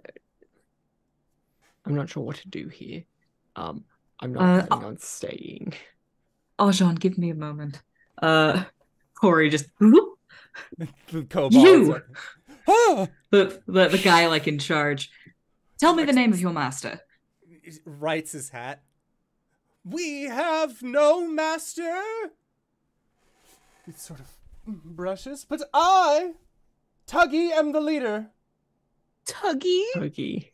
It is a noble name. Tuggy. A name that has been passed down through generations. It's a tragic name. Can we keep them? She just points back at Arjhan. What's his name? And he says a word in Draconic, which Caelum, you and Arjhan both hear as being like the savior. Oh no. More literally translated, one who will deliver us.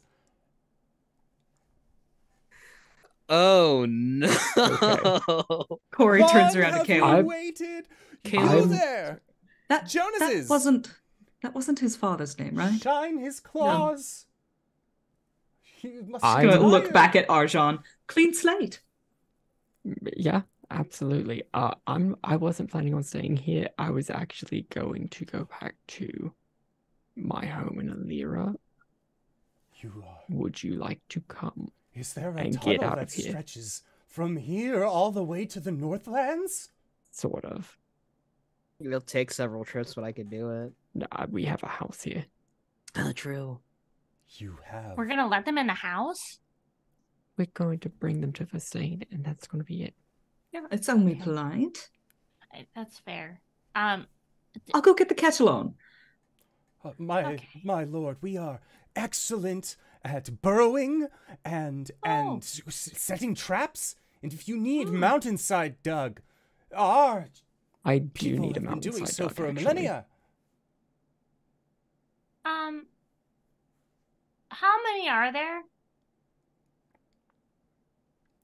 And kind of like having Caelum relay this, they let you know that there are in total roughly 32 of them. I could fit in the house. Mm-hmm. I was thinking like a society. No, we are legion. It is it is a small, like these are the ones that don't go off and don't do anything. because they have been so, they believe, tasked with guarding this mountain where their savior will surely arrive in a bout of fire and acid. And lo and behold, what has happened this day.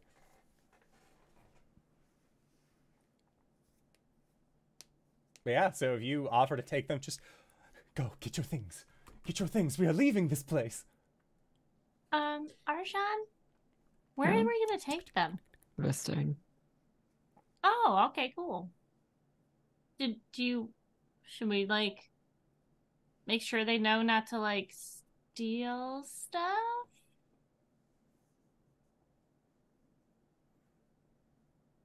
Maybe we should go over what the ruler wants. I don't know that I have enough time to do that. What do you mean? What time do we not have? I only have 20 minutes left in this form. Oh, yeah. I mean, but you just tell them that you're going to revert to something that's more their size. I guess maybe we shouldn't lie to them, but that feels easier than trying to explain magic. Since they think these are treasures, it points to the pile of garbage. Cori pokes her head out the door. Do you think herbal's all right? Ooh. Maybe something hearty. I'll see what I can do. Uh-huh. If you need help leading, I got a little experience.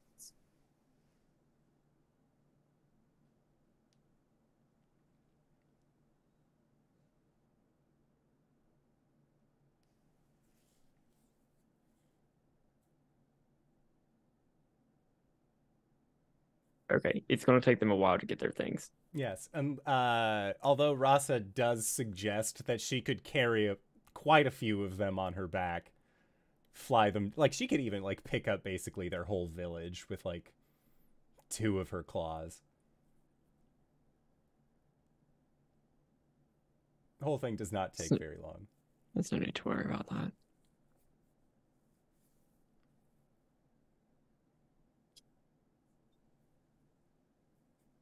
Once, hang on, I need to look up something. Okay. Mm-hmm. Yeah, Arjhan would just say, yeah, gather your things if you're okay with going to the Northlands and getting out of here, because I wasn't planning on staying here, and I don't think I'm going to be able to go around and get the people from attacking your home out today, but I can get you out of here. They all nod and they are on board. Wherever you take them, they are here. They're here and they want to be helpful. Can I pick through the treasure to see if there's anything of worth? Yeah. Roll an investigation check. You got it, boss. 19. 19.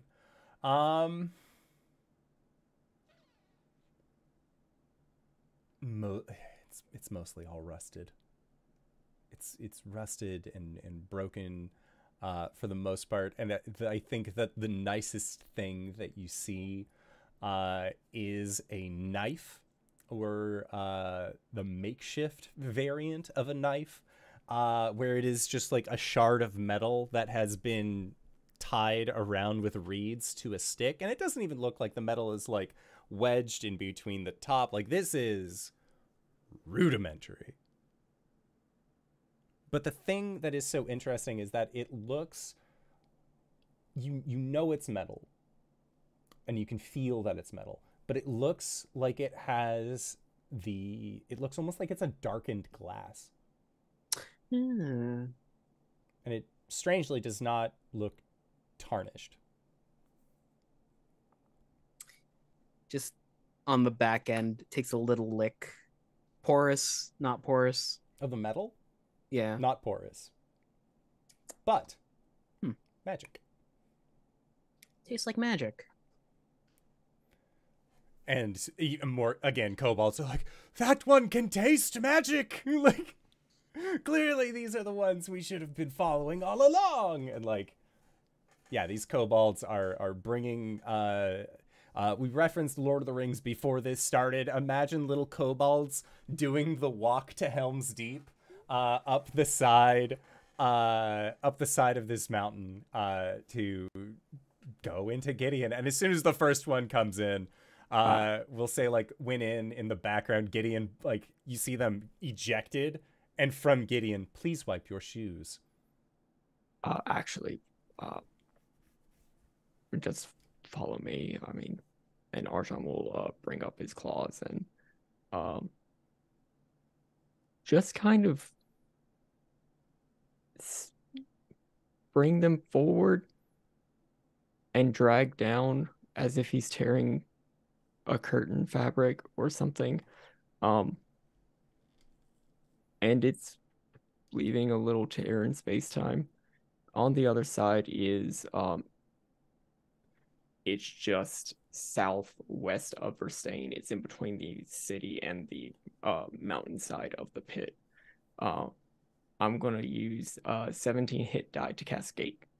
Hell yeah. I am here for this. So yeah, these kobolds seeing this gate open, just look at each other, nod, and then they like, yahoo! Ah! Like there is just like a little parade of them going through. As you cast a, what is it, 9th level? Mm-hmm. Yep. 17 hit die to cast a 9th level spell. As, yeah, Caelum, you've seen, like, Arjhan's done magic before. Usually, like, little magic here and there, like, or healing people. And, like, the biggest thing that you've seen him summon is the dragon spirit. Conference room on the dragon like, spirit. That kind of thing. Like, the fact that Arjhan is now, like, you can see, like, there is, like, a sense of... It's like his body is moving in a way that he's done this hundreds of times. And just confident tear, points to the kobolds, and the kobolds are like, yep. Yeah, Arjhan will go with him, and he'll beckon Rasa too. Yeah, Rasa goes through, and she is like, is like just mouth agape at you this whole time, and is just like, this has been a very exhilarating set of hours. I am having a very good time.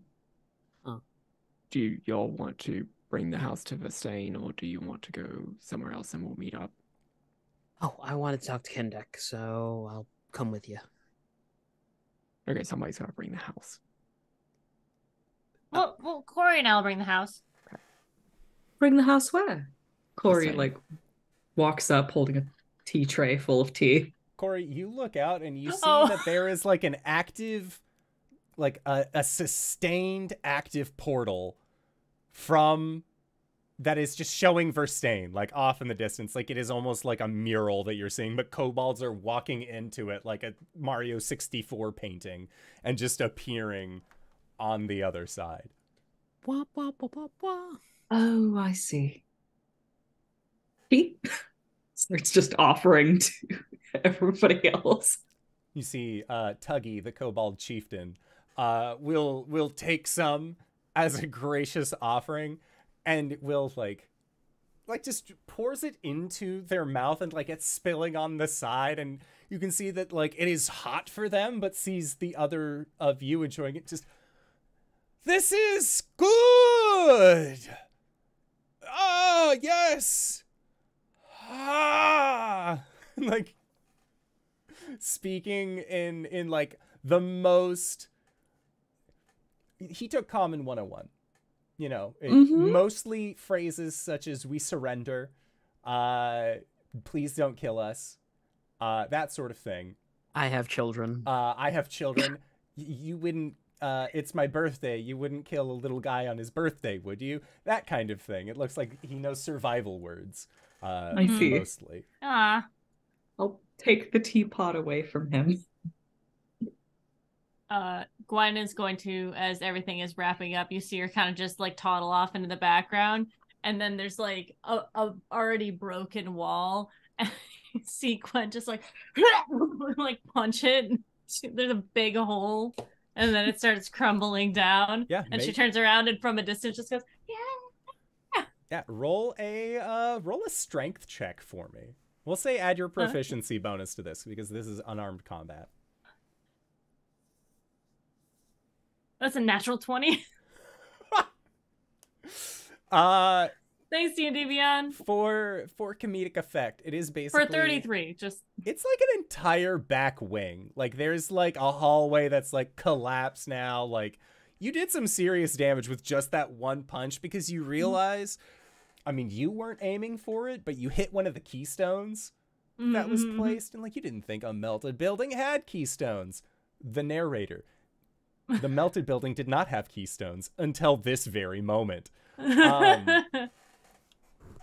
So yeah, you it is up to you and Cori to head on back to Verstaine with the house. Arjhan, you will be spending some time to integrate these kobolds into society. I'm not really integrating them into Verstaine. It's just we're gonna set something up on this mountainside. Okay, and you kind of give them the general plan, right? Yeah. Okay. Yeah, they are here for it. They are ready. And Rasa will assist with the overall process if need be. Otherwise, I mean, she's here to hang out. At least for and like the people of the town are like, oh, it's back, and like they like in the distance can see Red Dragon, and at least some of them, and they're clearing a space in town for her to come in and land, should she so choose.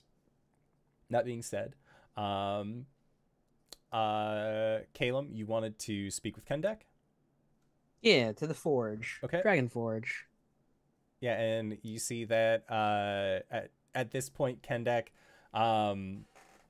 he's like getting out of his lava pool, and he's like shaking his leggies of loose magma that he has that's attached to his scales. Then he just sort of like looks at you, gives a gentle wave. Hi, Kendek. Sorry, bad time? No, finishing for the day. Caelum will pull the knife out from his belt and present it to Kendek.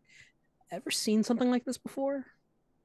Kendek, the blade, I mean. Yeah, Kendek will look at it. He shakes his head no. That was a 3 on the die. Cool. And he says only one way to know. And he'll go over and to a hardened piece of wood, he'll stab in with the knife, and Caelum, you see that the knife just sinks in, almost like it was like butter to a hot knife kind of thing. And then Kendek like pulls the knife back out. There's a clean cut into the wood. Caelum will look to Kendek and just go, huh.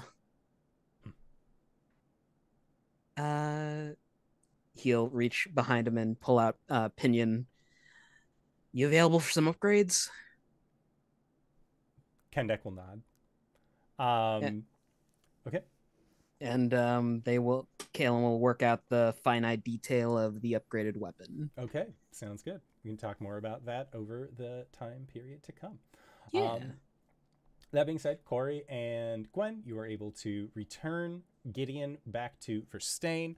And with this being said, Cori, you'd mentioned on break that you wanted to check in with Spring Cori as well, or go and visit, or have a moment with Olivia, or something along those nature. Yes. Assuming the timeline lines up, I'd like to leave a season here to help out wherever Cori is needed, and then send like Cori Prime over to remerge with Oliviette. But honestly, well, yeah, okay, that would work. yeah, she'll leave a sending stone with we'll say summer Cori, and autumn Cori will go to Oliviette and remerge with spring Cori. Okay. And that's perfectly fine as well, because I feel like summer Cori would be the most wanting to fight with Gwen. So summer Cori, you and Gwen are, if Gwen is down for it, it seems like she always is, up to spar. Gwen is a lot stronger than when y'all were like, haha, let's wrestle. I'm sure that these cave fishers aren't going to be too big of a problem. Way back. But we can also resolve that here shortly. Gwen, you have also been training with a pit fiend. Mm-hmm. Like, that's also not for nothing. Like, it's one of those, like, you always have to, like, kind of go off into the woods. You can't just be fighting a pit fiend in town. But you did also want to start building a coliseum in your town as well. So, you know, what better opening show than their chieftain versus a pit fiend? Oh, yeah. Let's be real here. So we're going to be getting into that as well. Caelum. Yeah. There was talk of a proposal there was. at the beginning of this session. So with that in mind, when do you think Caelum would, like, how long would pass, do you think, before Caelum is either pressured by his friends into actually doing the thing, or finally says, like, I'm gonna do the thing? I think Kendek and Caelum are in the forge, just hammering away. Caelum sighs, pushes back from his seat where he's inscribing runes into a scabbard to make sure the fucking knife doesn't eat its way through it. Turns to Kendek. I gotta go. I'll be back. Kendek nods. I know what I must do, but I don't think I have the strength to do it. I'll carry you, Mr. Frodo. All right. Anyway, if anyone asks, I'm in the Feywild. Kendek shrugs and nods like that is a completely reasonable and understandable thing that you do often. Cool. I'll see you later. Rips a hole into the... Sorry, yeah, Wait, Gwen. does Caelum want somebody to take a crystal spear of this? Like someone hiding in the bushes? No, that's even more pressure on him. All right. Have someone sketch it real quick. Just a candid camera of Caelum fumbling his note cards to like propose to Diane. That would be even better. You know what Gwen should do? Huh. Gwen should stay at home and do a drawing of what how she thinks it's gonna go. Oh my god. Yes. I'm gonna do one right now. But incredible. I guess Caelum's going to target a spell circle in the Court of Spring. Okay. And warp. Yeah. When you do, thankfully court is not in session, which is always a plus. There are still a few people that are like, you can't be. Oh, it's you. It's fine. And like they remember and kind of encourage you. Like, you can really go through the proper channels to get here. You don't just always have to. You know, it's fine. And they kind of ask like, oh, what are you doing? Or is there any way that we can help you? That kind of thing. I need a ring and some flowers. What kind of ring? Magical, mundane, ornate? I'm gonna propose to my girlfriend. And then one of them just, are you not dating Diane the Bar? Yep. Yes. And they pat you on the shoulder. Good luck. Thanks. And they scamper. And you are the flowers that you are brought back. Do you ask for any specific flowers? holds out the list of like, all right, so these are the like the material world version. Do you have anything that? Yes. Are you wanting an arrangement, one of each? Do you have preferences?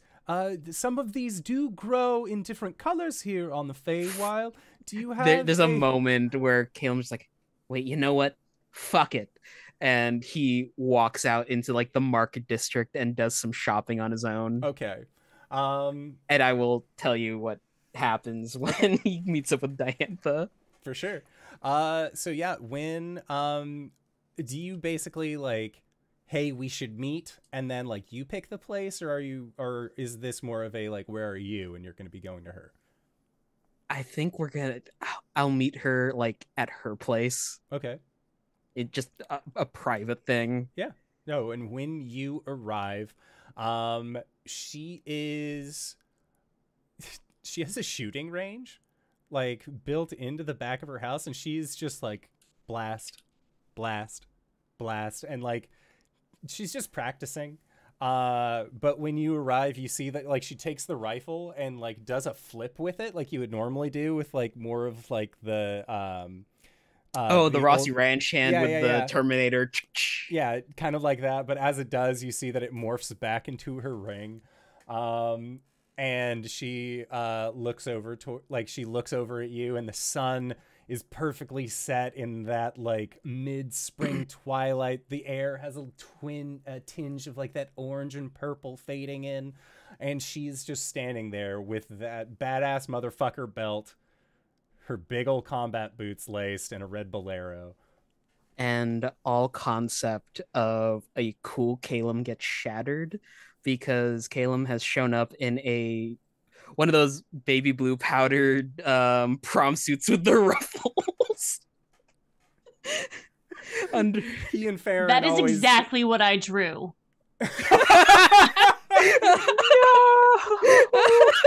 20 levels, baby. Under one arm, there is a Venus flytrap. Take a photo of it on your phone. So a Venus flytrap. And he like the suit isn't even like fitting him well. He looks disheveled. I didn't know whether to walk or run here, so I power walked. And she like looks at you like, would you like some water? Come in. Like, oh yeah, here, please. Come in. What is all of this? Think. You went to the market district. Yeah. Why did you go to is there like some sort of benefit to wearing this? Like, please tell me that there's some like defense against charm that you might get, an immunity to charming others that's present here. Well, Cori said to be unconventional, and so, well, I couldn't think of anything more unconventional than this. Yeah? And what'd she say to be unconventional about? A flower. Venus flytrap. Like, it's far more active, and she just... Flytrap? Nice. She holds it and kind of, like, sets it down onto the counter, and from her ring a little like some water, prestidigitation to water it, and then she like has it near the windowsill, and she turns around. Flower suit. And Cori told you to give me a flower. Well, I had to do some research on the language of flowers, and Venus flytrap wasn't on there. Pulls out a book and looks through it. And she says, hey, and kind of like takes you by your chin and tilts your head up so you are no longer looking into the book. And she says, while looking at you, what's gotten you so worked up that you're researching the language of flowers? You come here wearing possibly the worst suit I've ever seen. It's a bold choice. the suit seller said it made me look dashing. And I hate to admit it, but he's kind of right. Like, I don't know what it is. It's kind of working for me. Oh, you know what it is? And Caelum will stand, just releasing himself from the hold. He'll point up at the, basically like a light bulb, and essentially make it strobe with minor illusion. And he like has the Saturday Night Light Fever pose going on. And she crosses her arms and kind of leans back against the counter of her house. No, I know it does it for somebody. She just has like an eyebrow raised at this point. Says, okay, hey. Yeah. She like grabs you by like the like waist of the suit coat that you're wearing, kind of like pulls you in, and she says, you said, and we agreed, that if you came back after defeating Orcus, which you did, that we would have a conversation. I think that you're trying your best to have that conversation.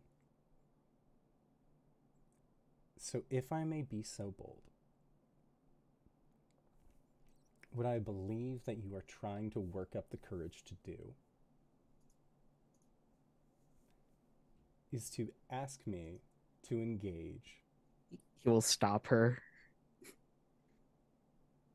I think it will mean a lot more if I say it. And then she looks at you with the most daring, shit-eating eyes and grin that follows with that crooked smile. She says, then do it. Woo me. Diantha Barbatos, when I said that I want to spend my life with you, I meant it. And Lords of Death, Worms in the Sky, be damned, I'm going to make it happen. So, will you do me the honor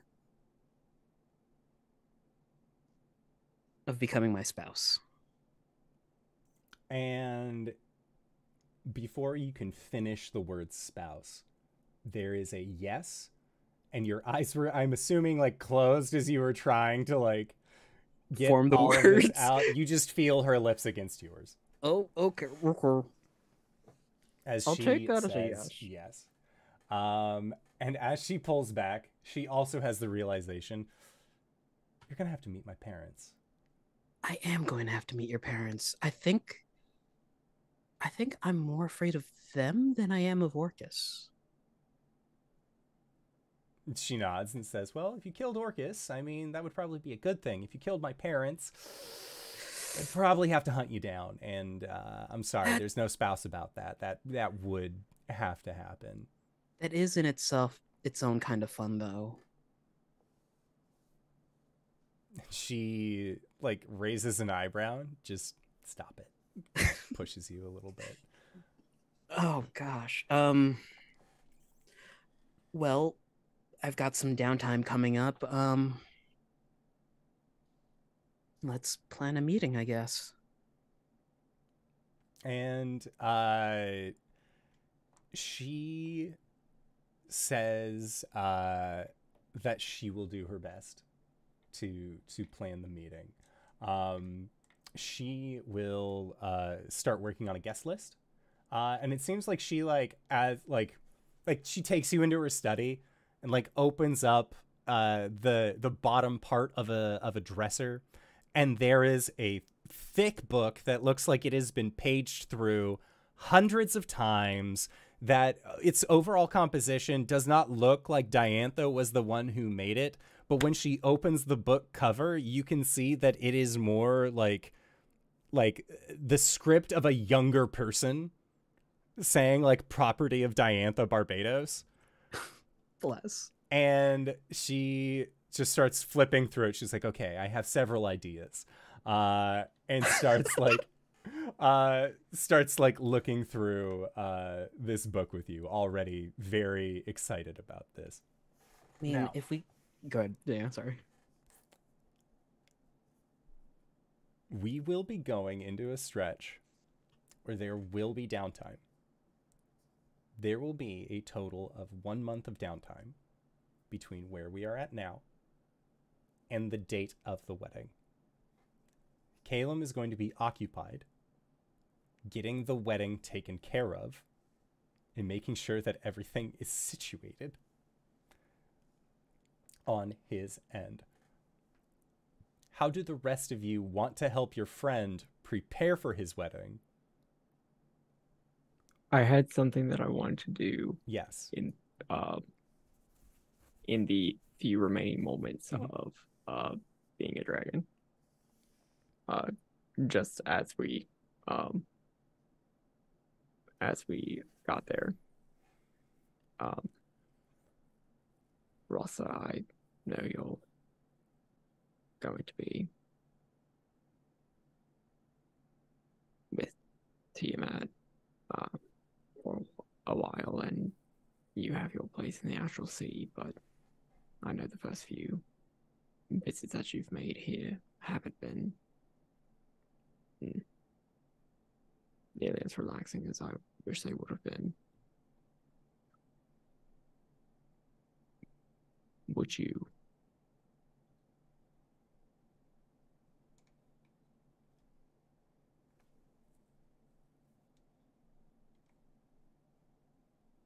if you wanted a place here that's more comfortable for you,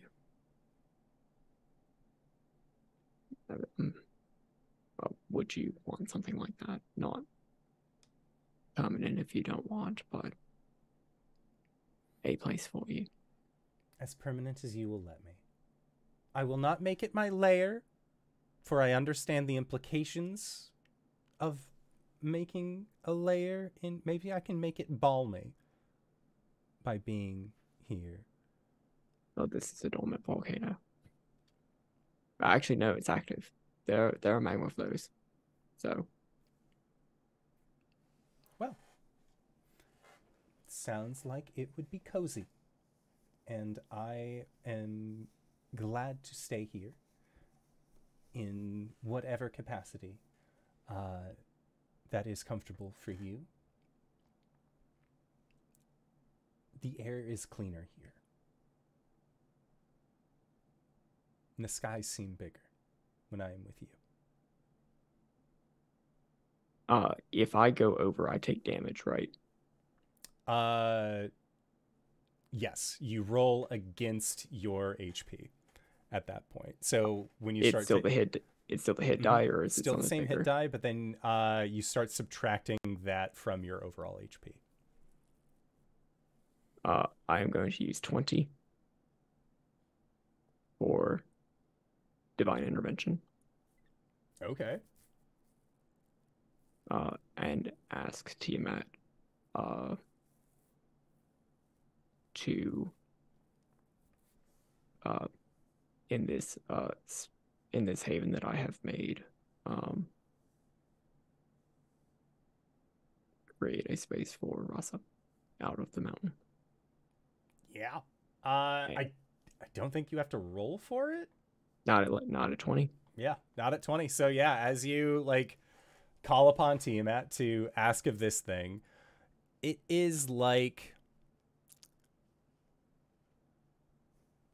there is a rumbling, and the rock and dirt of this mountain begin to fall away, almost like it is revealing this space that is perfectly made for Rossa. A wind sweeps through, and any kind of like dust or detritus that is there is gone.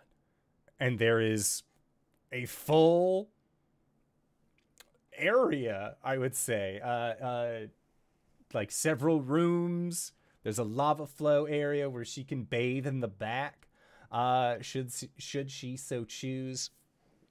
You have given Rossa a place to stay on the material plane. And there's just like a big old nosebleed, and then the form fades. That took 99 hit points. And Rasa, like as you like kind of stagger, like she'll like catch you with her large claw, and she gives you a big nuzz, and she's over the moon. She didn't know what necessary, like she knew that you were like meaning a place, but like Tiamat had a home and garden phase that stuck around for a while. And this is the Reno after the demo. This has been like completely outfitted in just the way that a red dragon would want. And there seems to be a specific addition that is something that you have seen in terms of size before, but it is not something that you have seen with the ability to make active. And it is what appears to be a large gateway made of stone that kind of has these draconic letterings around the side. But there are letters that are missing out of the gate. But in front of you and Rasa are a set of these stone tiles that complete the missing sequence. Completing the missing sequence will then allow you to have kind of like a backdoor entryway into Rasa's hoard on the Astral Sea. So Rasa does not have to go far from her treasure in order to maintain. All right. Okay, like, what is the theme of your wedding? Like, oh my god. So yeah, Caelum, what's the theme? What's the theme of your wedding? There's a theme? So I feel God. Like... I'm the only one who's actually planned a wedding here, okay? This is the list of things you need. Cori, get on the list of things for the Feywild, and then we're going to have to get the vendors, we're going to have to get this table setups, you're going to have to figure out what you want for the centerpiece, what are even your colors? Is it going to be a summer, winter, spring theme? What are we talking here? It's definitely going to be a spring theme. Okay. Cori? Yes? I just went through a list of things. Did you not listen?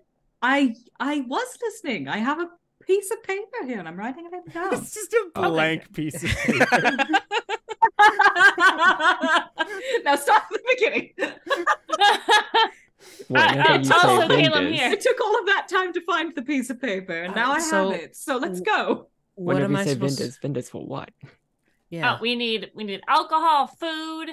We need the flower vendor. We need the people who are going to set up and take down the whole chairs and we need to find people who provide the chairs. We need someone who's going to do the music.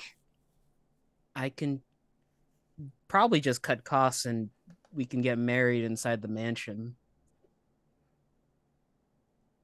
Okay. Are you going to decorate? I can, yeah. We're going to need to give him some notes. Fair. What am I going to do with this boiling water? Why do you have boiling water? Nope, that's the wrong book. That's pregnancy, Caelum. Oh, God. Are you pregnant? Is she pregnant? No. Why did you assume he was pregnant first? How does that? I don't know how Shatterkai work. I don't want to assume anything. So, I feel like leading up to this, there is vendors that Arjhan seemed like he was pretty down to be able to start looking into. Gwen, you said I feel like you and Cori kind of take it amongst the two of you to be like, we're gonna decorate this thing, we're gonna plan. I had the idea that Cori, you think to yourself, use plant growth to make flowers. However, the idea of talking to your mom, right? Like of yes. kind of bringing that up. And because I like the scene of Cori and Gwen being like, we need to plan a wedding for one of our friends, for Caelum. And your mother just stands from her desk, turns to the window, and says, "I've planned for this day." And she, like, cinches the window blinds shut. And as she does, you see that she, like, presses a button on her desk, and, like, large, like, battle maps start just, like, appearing, like, on the desk, on the wall. She's like, "All right, this is how we're going to break up the people that we're inviting. These are the areas where we have food here, we have drinks here, bathrooms you want over here, but between the mingling space. So that way, if you are grabbing your hors d'oeuvres as they are cycling around, you are not too far away from if you need to use the restroom, refreshing yourself, but a bit." That being said, we are going to want Diantha's family on one side. Does Caelum have any family? I know that you said he hung around. What was their name? Off continuously? Yes. Yes. Off constantly. Yes. Are they front row guests, or are they second row, or just intermingled? Front row, certainly. Front row guests. Understood. And she is like, we're gonna color code this shit. Oh, when you say color code, Cori's mother scoffs, and she brings a hand over the battle map that she has, and like they belong to different factions, they glow with, like, yellow, blue, red. Like, she had a wedding planner phase that you realize there are bridezillas, and then when the wedding planner starts going off on it, there might be a reason. I think your mom is probably a bit too intense of a wedding planner for most people. But certainly. This is of high importance. Your mother has. Cori's taking one on the chin here for Caelum. Oh yeah, no, and you. There's a reason she's been putting her own wedding off. Yeah. It's that deadpan stare of, "Why won't you let me help you?" Like, you know I'm good at this. You know I'm great at this. But your group is able to get everything that you need to done. Is there anything else that you feel needs to happen, wants to happen during this time? Caelum, is this going to be small, medium, large wedding? Cori's mom, Ixnade, using Gideon, unless you wanted to use it as, like, a backdrop for the wedding, because there are going to be too many people to fit reasonably inside of a house with that good of seating. We're not going to use Gideon. I was going to use a magnificent mansion. Oh, okay, yes. Yeah. A magnificent mansion. She wants to know the floor plan beforehand, so that way she can also continue to help set things up and station them. Bertrand, like, just showing the magnificent mansion to Cori's mom. If she goes by a different last name, right? She's Calmia Latifolius. If Miss Latifolius here needs anything, please assist her as best you can, giving her permission to change any of the room decor to suit her needs. Sure, the main hall. And there is a nod from the unseen servant, and then looks over towards where Cori's mom would be. There is just the outline, and she is already walking down the hall, snapping her fingers at, like, come on, like, there's no time. We need to renovate this entire place. And she does. She spends the next several weeks making sure that your magnificent mansion is now a magnificent wedding venue. With a slight rustic feel to it, but, you know, like Easter time rustic, you know, like there's still a little bit, but there's also, like, very vibrant yellows. Like, you can tell, like, she's in summer form most of the time. Even when she is in spring form, it is like that late spring, early summer. Like, she never truly leaves summer. But oh my god, does she? Like, when she, like, spring form is the wedding planner, like, version of her. That is why you incredible. That's why you do not ever see her in this way. It looks like she purposefully does not enter into this form because she knows that she gets into a particular way. But you all came to her. God bless her. So she is in the process of making sure of this. Caelum, you had already sent me some of the individuals that you would like to invite to this wedding, as well as general placements for them. Incredible. Other individuals of note who have been offered an invitation: Redbeck, the Caelum of the Summer Isles, has been invited. Cypress has been invited. No? Yeah, he's invited, and I'm not a dick. Okay. Cypress has an invitation extended to them. Caelum, you also wanted to extend invitations to Mistress Saloon, the Raven Queen, and quite a few other high-profile individuals as well, including Amaris and Zarina. Surprisingly, they all agree. It seems I don't have a lot of friends. It seems like the ability to project oneself is totally fine. Other individuals that you have invited, Ozzy/Osmond, whose +1 is going to be Olin, the deaf cleric of Saloon. Yes! As they have come to this wedding, seemingly to have a good time. Off constantly, obviously, is going to set aside all of the plans that they have. And Prescott, you can see, cleans up well. You know, he doesn't look happy to be here necessarily. Like, Farron is like doing that, like, my man, my baby boy. And Mugwort is just like full on crying, seeing you in this way. Just like, oh, my boy. Like, they are both like, my son, my son. Prescott's going like, no son of mine. Yeah. And like, but you can see that, like, as soon as he identifies where the bar is set up, that he is going to be having a much better time.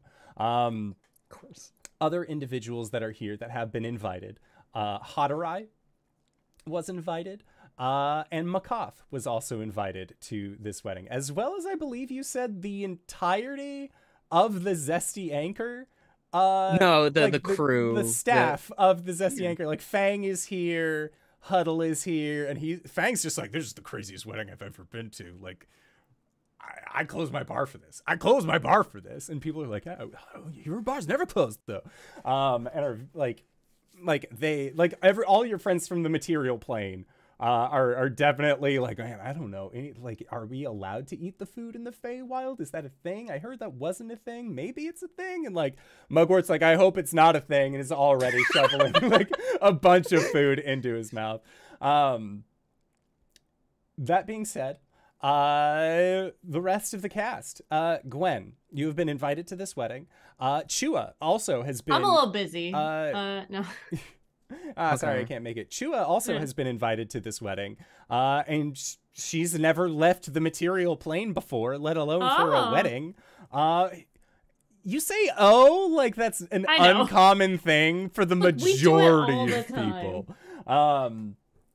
But yeah, so Chua is in attendance as well, and it seems like she's standing a little bit taller.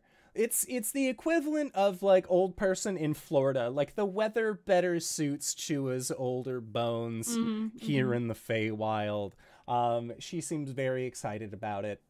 And Gwen says to Chua in this moment, she's like, okay, so for tonight, I'm not your chieftain, and you're not the Sky Watcher, okay? Yes, my chieftain. We're just here. Nope. Okay.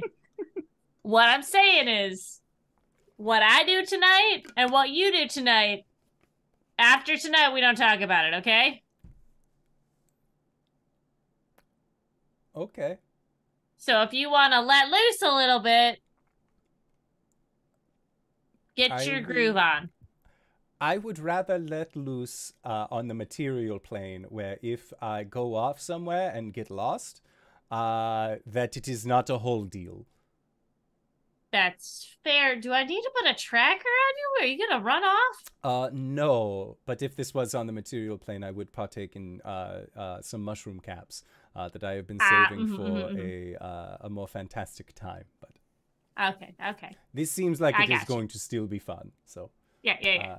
Let's go and enjoy ourselves. Cheers! Gwen's already like halfway through her first cup. Did you bring Philip with you as a +1, or did you bring someone else? Well, if I could find him, I'm sure I could. You have 5 sending stones between the two of you. That's fine. Yes, I would bring my husband. Okay. You guess. I guess. I'm gonna cramp my style though.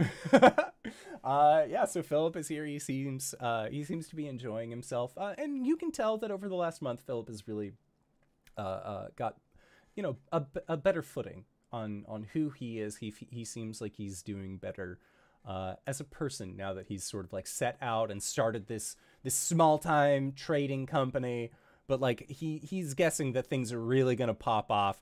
And like roll a D100 for me. Oh my goodness. Oh, that's not D&D Beyond. Roll. 88. 88. Okay. Thankfully, with an 88, Philip does not attempt to use this wedding to form market connections. He seems to read the room a little bit better because you rolled an 88. So that is a good thing. I will say, hi everyone. I will say that Gwen has no money, so she is going to ask Arjhan for some money for a gift for Caelum and Diantha. How much money? Like 100 gold. Okay. What's appropriate? I don't know. I was just gonna get them a handcrafted table or something. The only wedding that I've been to was yours. Fair. Okay. And I don't remember getting you anything. I also don't remember you getting me anything, but that's not because I kept track. It's because there was a lot of people there. Insight check. I don't think Gwen's lying. She actually did. Hold on. Oh no. 14. She's totally calling you out right now. Oh no. Okay, so Gwen has brought Philip and Chua. Chua also suggested that it has been so long, and since you were going to the Feywild, the puppies should meet their dad. And so Cybra and Skipple, the Blink dog, have a reunion. The young pups now, young Blink wolves, have met their dad, and they all seem to having a good time. And like as when the wedding procession starts, the Blink wolves will actually like line up and sit as if they were in folding chairs, like on the side. It looks like they are all here as a family. As well in the Feywild. Skipple has a little bow tie on. Yes. Skipple is wearing it looks like a little collar and a long tie. It's very cute. The kids have bow ties. It's adorable. One of them has a bandana, so that way you know that they're the adventurous, spunky one. It's a great time. That is who came with Gwen. Arjhan. Are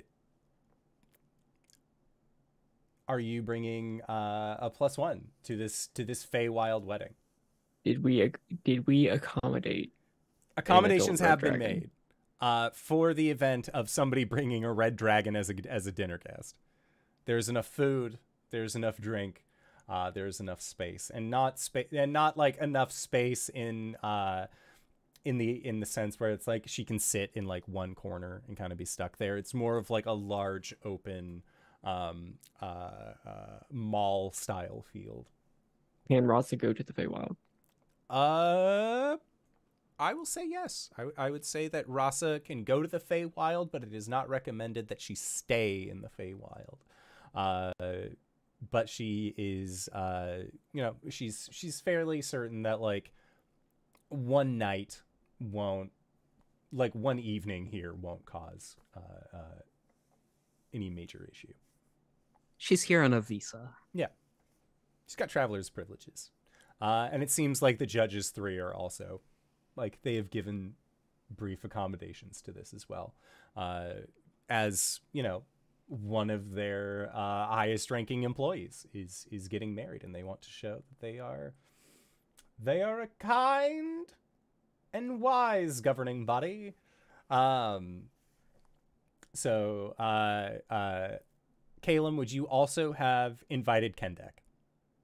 Oh, yeah, of course. Okay, so Kendek brings his +1, which is Jirana. Jirana. And she is just like, this place is incredible! And, like, does not, like, she's just having a blast. She's from the far north, a snowy place. Now it is eternally spring, and she's like she's like all about it, and then you hear her sneeze. Oh no. And she sneezes again.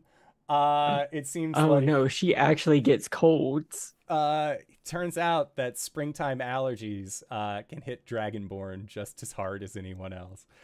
She's having a great time, but there is that definite, like, she's gonna be like doing the sniffles a lot. But she's here having a good time with Kendek. Stroon is also there. It looks like the only Draconian who did not show up and most likely was not invited was Ren. And oh shit, Ren is fine with that. You know, like, the town needs to run itself. Needs to still be going and we'll get him a to-go plate. Yeah. No, you won't. So yeah, the Draconians and Arjhan's group have shown up. Newell is there, and they are wearing, like, you know, very fine clothes. Cori, obviously, your mother is there. She helped plan this thing. Your father is there. Kat is there as well.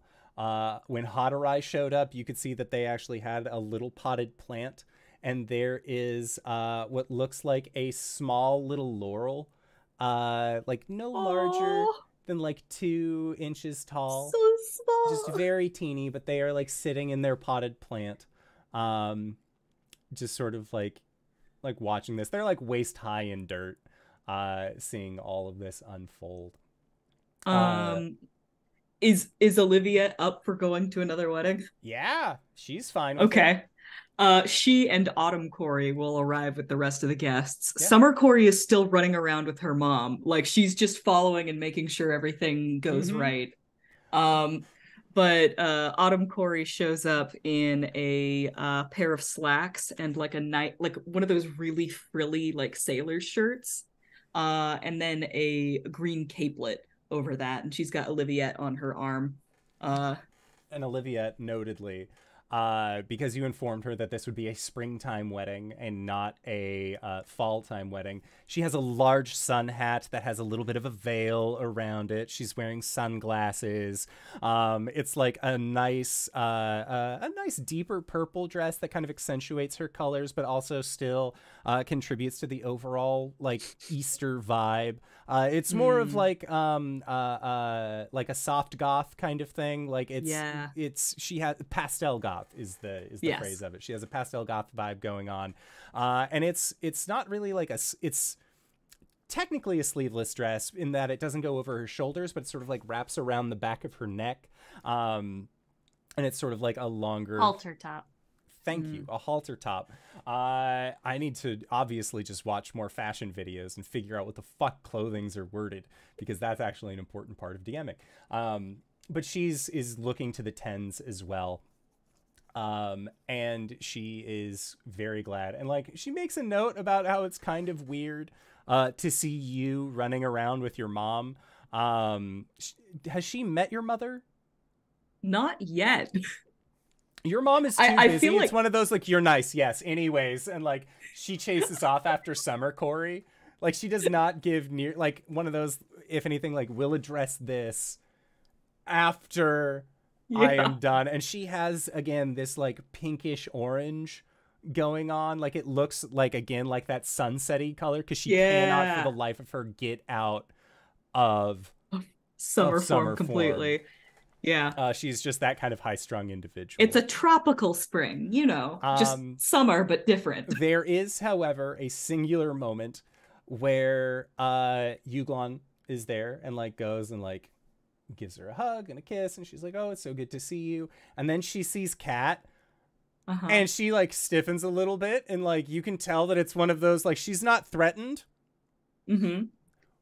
but there's a competition that has just immediately been forged in eyesight. She's not a jealous woman, but she does like to win.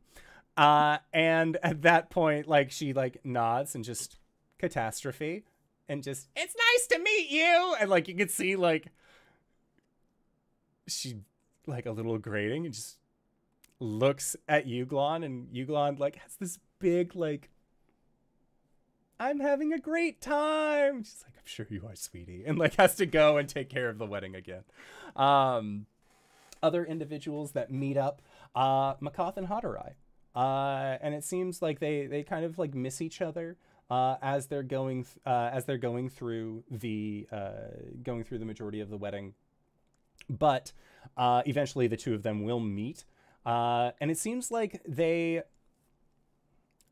is no animosity between them. Hadarai looks immediately apologetic and has like, Hadarai is not good at not expressing themselves, is not good at like keeping that emotional mask on, especially when they're excited or in a way about something. And seeing Makoth, you can definitely tell that Hadarai, as much as the ends justify the means, he realizes what he did, and he uses this opportunity to apologize.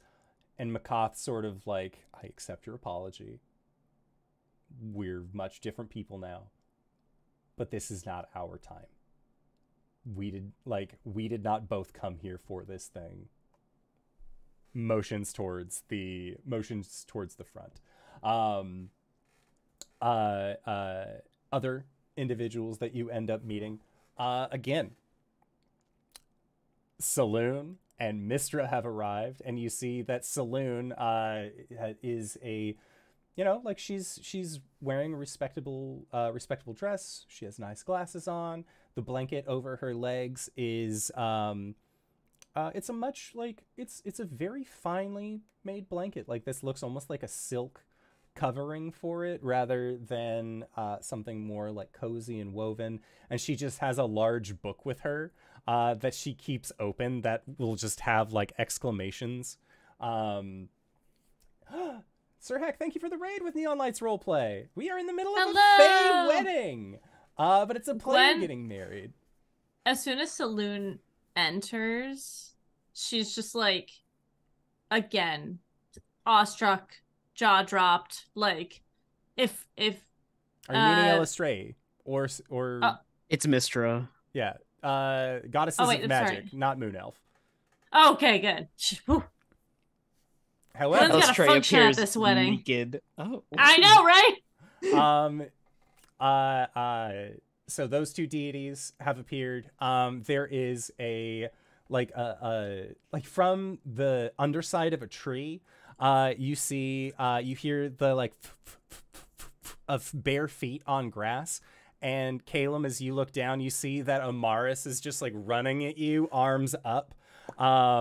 As you pick her up, and you see Zarina, the former Queen of Ravens, hair pulled back in a messy bun, graying, like she is old. It looks like the catch-up of her not being, having the abilities of a deity bestowed on her. She looks like is still in the process of kind of coming to terms with the fact that like she breathes again, you know, like one of those things. But she comes up to you and just sort of makes mention that like she refused to put on shoes, and it seems like Zarina was unable to get Amaris to actually put on shoes, as Amaris just loves the owl hoodie that she wears, just this big like dress hoodie, and according to Amaris, this is the fanciest piece of clothing that she has because you were the one who gave it to her. And so she is here for your wedding as well. Your not daughter, but also kind of your daughter. My ward. Your ward. Again, the Raven Queen is here, and you see that like these deities are like with this large table for presents. They're like each like You see that like Mistra and Saloon have put something on the table. You see that the Raven Queen places something on the table. Other people are like, and like I say you see like it's Caelum.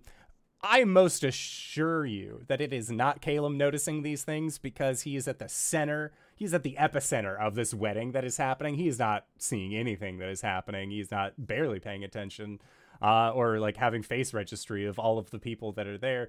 I have to ask Caelum, do you have a bridal party? Do you have a group with you? It's the Four Keeps. Obviously. So the Four Keeps are up there with you. Who walks with you? Down to lead to the ceremony. Oh, it's definitely Farron. And I think Diantha and Caelum agreed that this wedding might be a little non-traditional as the doors open up. Caelum is wearing this all white basically suit. You can see that there is basically a turtleneck sort of style what is it, neck that goes up around his throat, going to the very well tailored coat that the tailcoats hang towards the floor and a little bit away, almost like a cape. Okay.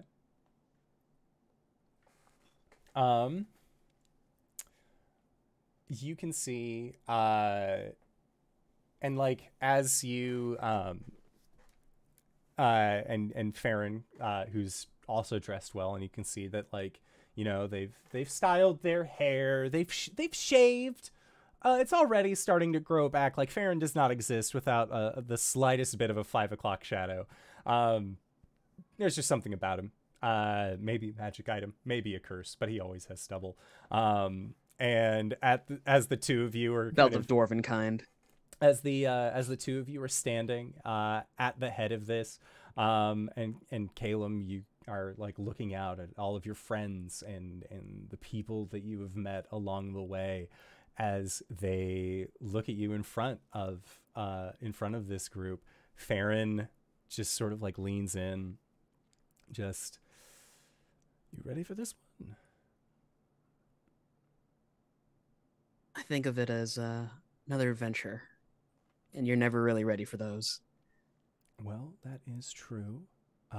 But from what I heard amongst talking, you were pretty ready to take down a demon lord not too long ago. Honestly, that was a lot easier. I would imagine. And just two things that you need to remember. Take a deep breath. And she is going to be the most stunning that you have ever seen her in this moment. Caelum will nod his head, inhale a little bit, and straighten his back. And Farron, like pat you on the back and see himself to his seat. And then the music picks up. It begins to swell. And typically you would assume that it is something, that it would be something classical, something smooth and melodic. This is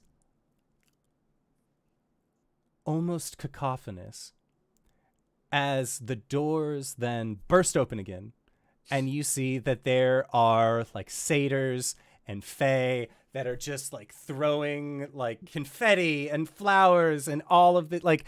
It is like everything was somber for you leading up, but Diantha was in charge of her own entrance, and being the bombastic individual that she has is, a WWE entrance. Effectively, yeah. Like as all of this is happening, there is just like the screeching sound of a primordial fae as you look in the doorway, and Diantha like the Mobile Suit Gundam pose, right? Where it's the fucking beam like, saber up in the air. It's beam saber up in the air. It's Diantha doing that, but you can see she's wearing this nice slick dress that is just like totally form-fitting to her.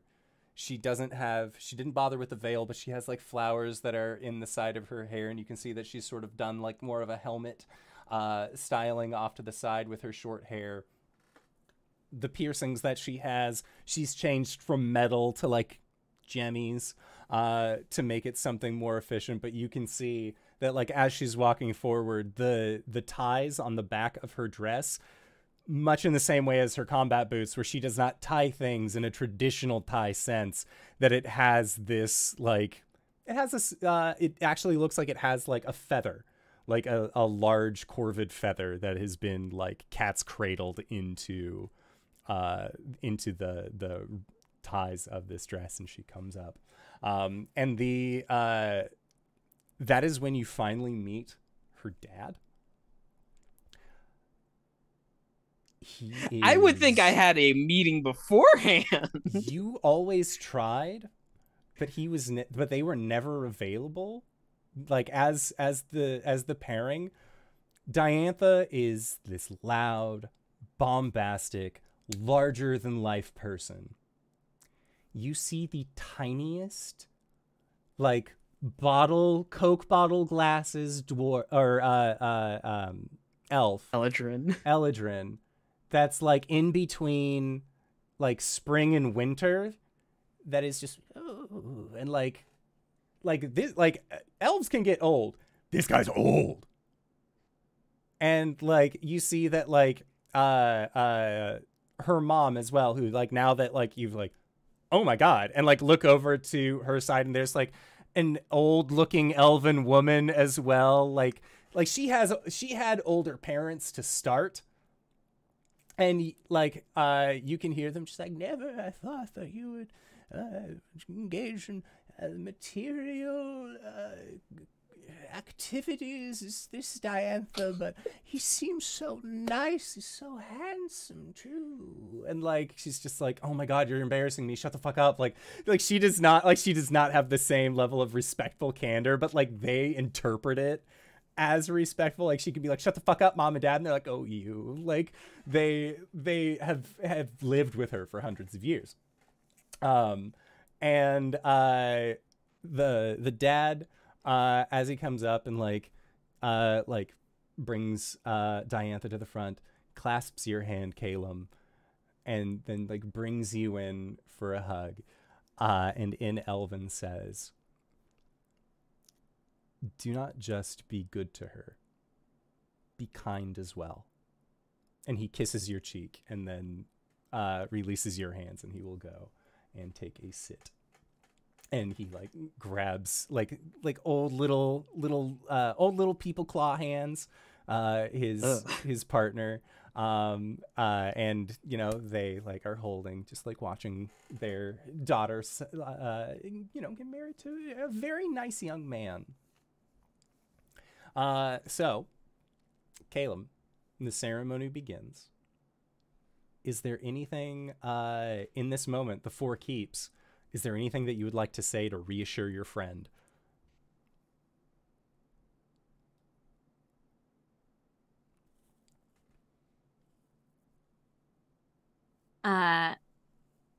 Make her happy, compromise, be honest. Don't read books you're not supposed to read, okay? No, too easy. Will do. I love you, buddy. You're gonna be great. Love you too, Gwen.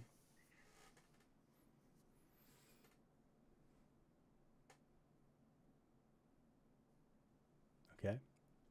So, ceremony. There will also be time for speeches afterward. That is of no worry. So ceremony. Caelum, what would you like to say to Diantha as the two of you engage in Fey matrimony? Oh, fuck. I gotta say vows. You don't have to have them prepared. I've got prayer vows.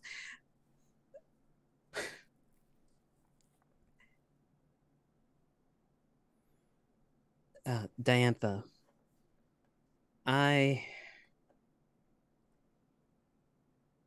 God, facing down a demon lord was a lot easier than an entire marriage, but I think for you, I'd do it again.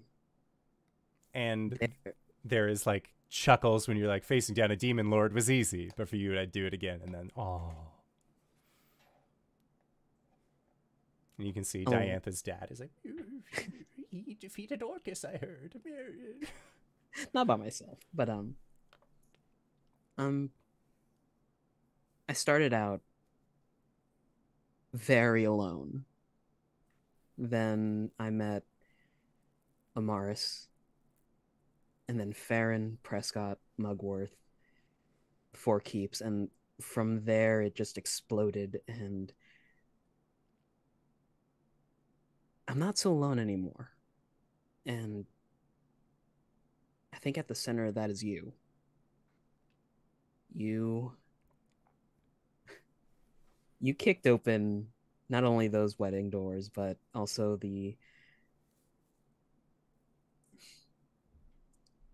it's very jaded to say the doors of my heart. No, keep going. It's fun. Oh, shut up. Thank you. And I love you. I love you too. When throughout my life, I have sought to find something truly unique, to experience feelings and thoughts and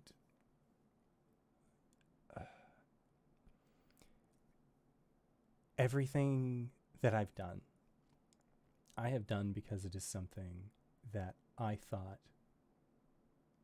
would show me what it meant to be one of a kind. Imagine my surprise when I encounter the most beautiful man I've ever seen. Caelum looks behind him. And he's dead. And there's like a whoa, and be like, he got better. He got better. But to say that our meeting was an unlikelihood, to say that it was unique, would be a disservice. You are unlike anyone I have ever met.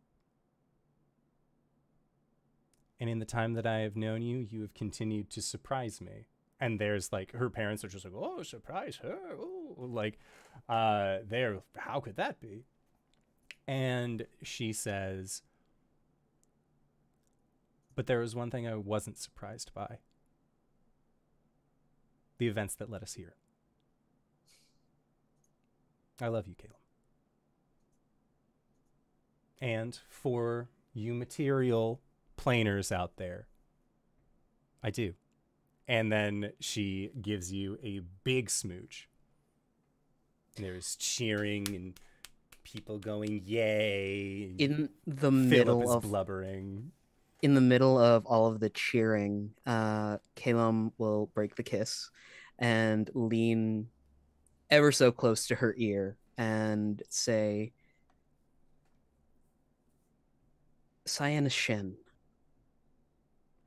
That's my true name. And I've only ever given it to one other person who I trust completely. And you see that like her eyes like are wide, and she gets a brief smile across her face and says, she will lean in and she says, I will treasure it closer than my own.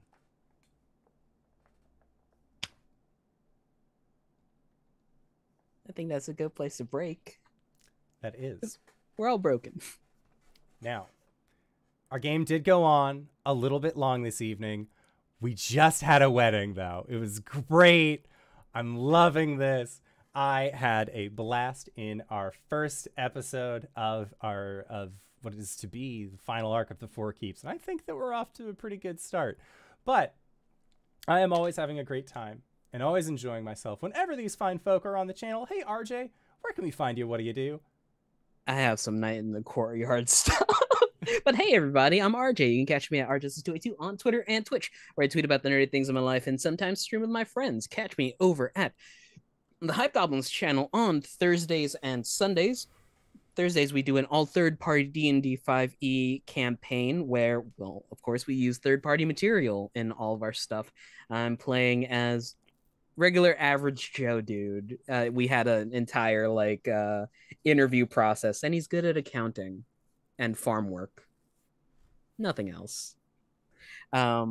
Sundays, we're switching over to Pathfinder 2nd edition. I think our first episode will be on the 9th. So come check that out. It's an earlier slot, 10 a.m. EST, but hey, it's fun. Finally, over on Saturdays over at GGK, where we do Parslings, which is a deck building game where you use cards to tell how much success you got. My character got shot in the leg. It's fine. That's fine. GeneriCaner.com. Hi, I'm LBHackEmUp. You can find me at LBHackEmUp on the Twitters and the Twitches, where I am live on Fridays and Sundays. This Friday is Lauren's birthday, so the Sunday group might be getting together to watch Friday Night Lights because that's important in our Sunday game, and none of us have actually seen it. So we might do that, or I might stream, not sure yet, but we'll definitely be live. On Thursday, Lauren is going to be doing a stream, and then on Sunday, we'll be back for probably the last episode of our Monster of the Week game. So I'm excited about that. Yeah, that's it. JanaeKeener.com. Hoi, I'm Cyber. I stream sometimes on Cyber1 on Twitch. Not right now. I'm taking a break. You can find me on Sundays on twitch.tv/HighShelfGaming, where I'm running a Cypher System game in Hyrule from Zelda. It's fun time. And then I'm here on Mondays, but you're already here. JanaeKeener.com. Yo, speaking of DanaeKeener.com, that's me. The person who runs that. DanaeKeener.com. The website is mine. Hi, I'm Danae Keener. You can find me there. I do nerdy drawings, mostly related to D&D and a lot of things on this channel. You can also find me on Twitter for now, at Danae Keener. I've got a pinned tweet there. You can see my schedule and all the things I'm up to. DanaeKeener.com. And if you've made it this far, you probably already know who I am. But if you don't, hey, Acorns, what's up? It's me, your buddy, your pal, your friend, the Indoor Adventurer, the showrunner here at twitch.tv/Indoor Adventures. We do shows like this on Monday and Saturday at 5:30 p.m. Pacific Standard Time. And like LB said, you can find me there on Sunday, this coming Sunday at 5:30 p.m. Pacific Standard Time, if you want to catch up on the possibly last session of at least Season 1. Of our Monster of the Week game, because I know a lot of the players have been pushing LB for, we're having a good time, we're having fun, and I think that would be a righteous time as well. But that being said, I had a great game, or I had a great time with this game. Blah, blah. We are going to be going into our Patreon supported after show called Nights in the Courtyard, where we answer questions not only from each other, but also from the community. So if you have any questions for myself or any of these other fine folk, feel free to join us again at patreon.com/indooradventures, and we will do our best to respond to those questions in kind. But that being said, I would like to once again say thank you to everybody who decided to stop on by. Thank you to these players for putting up with my bullshit once again this week. And we'll see all of you guys next time. All right, everybody. Bye-bye!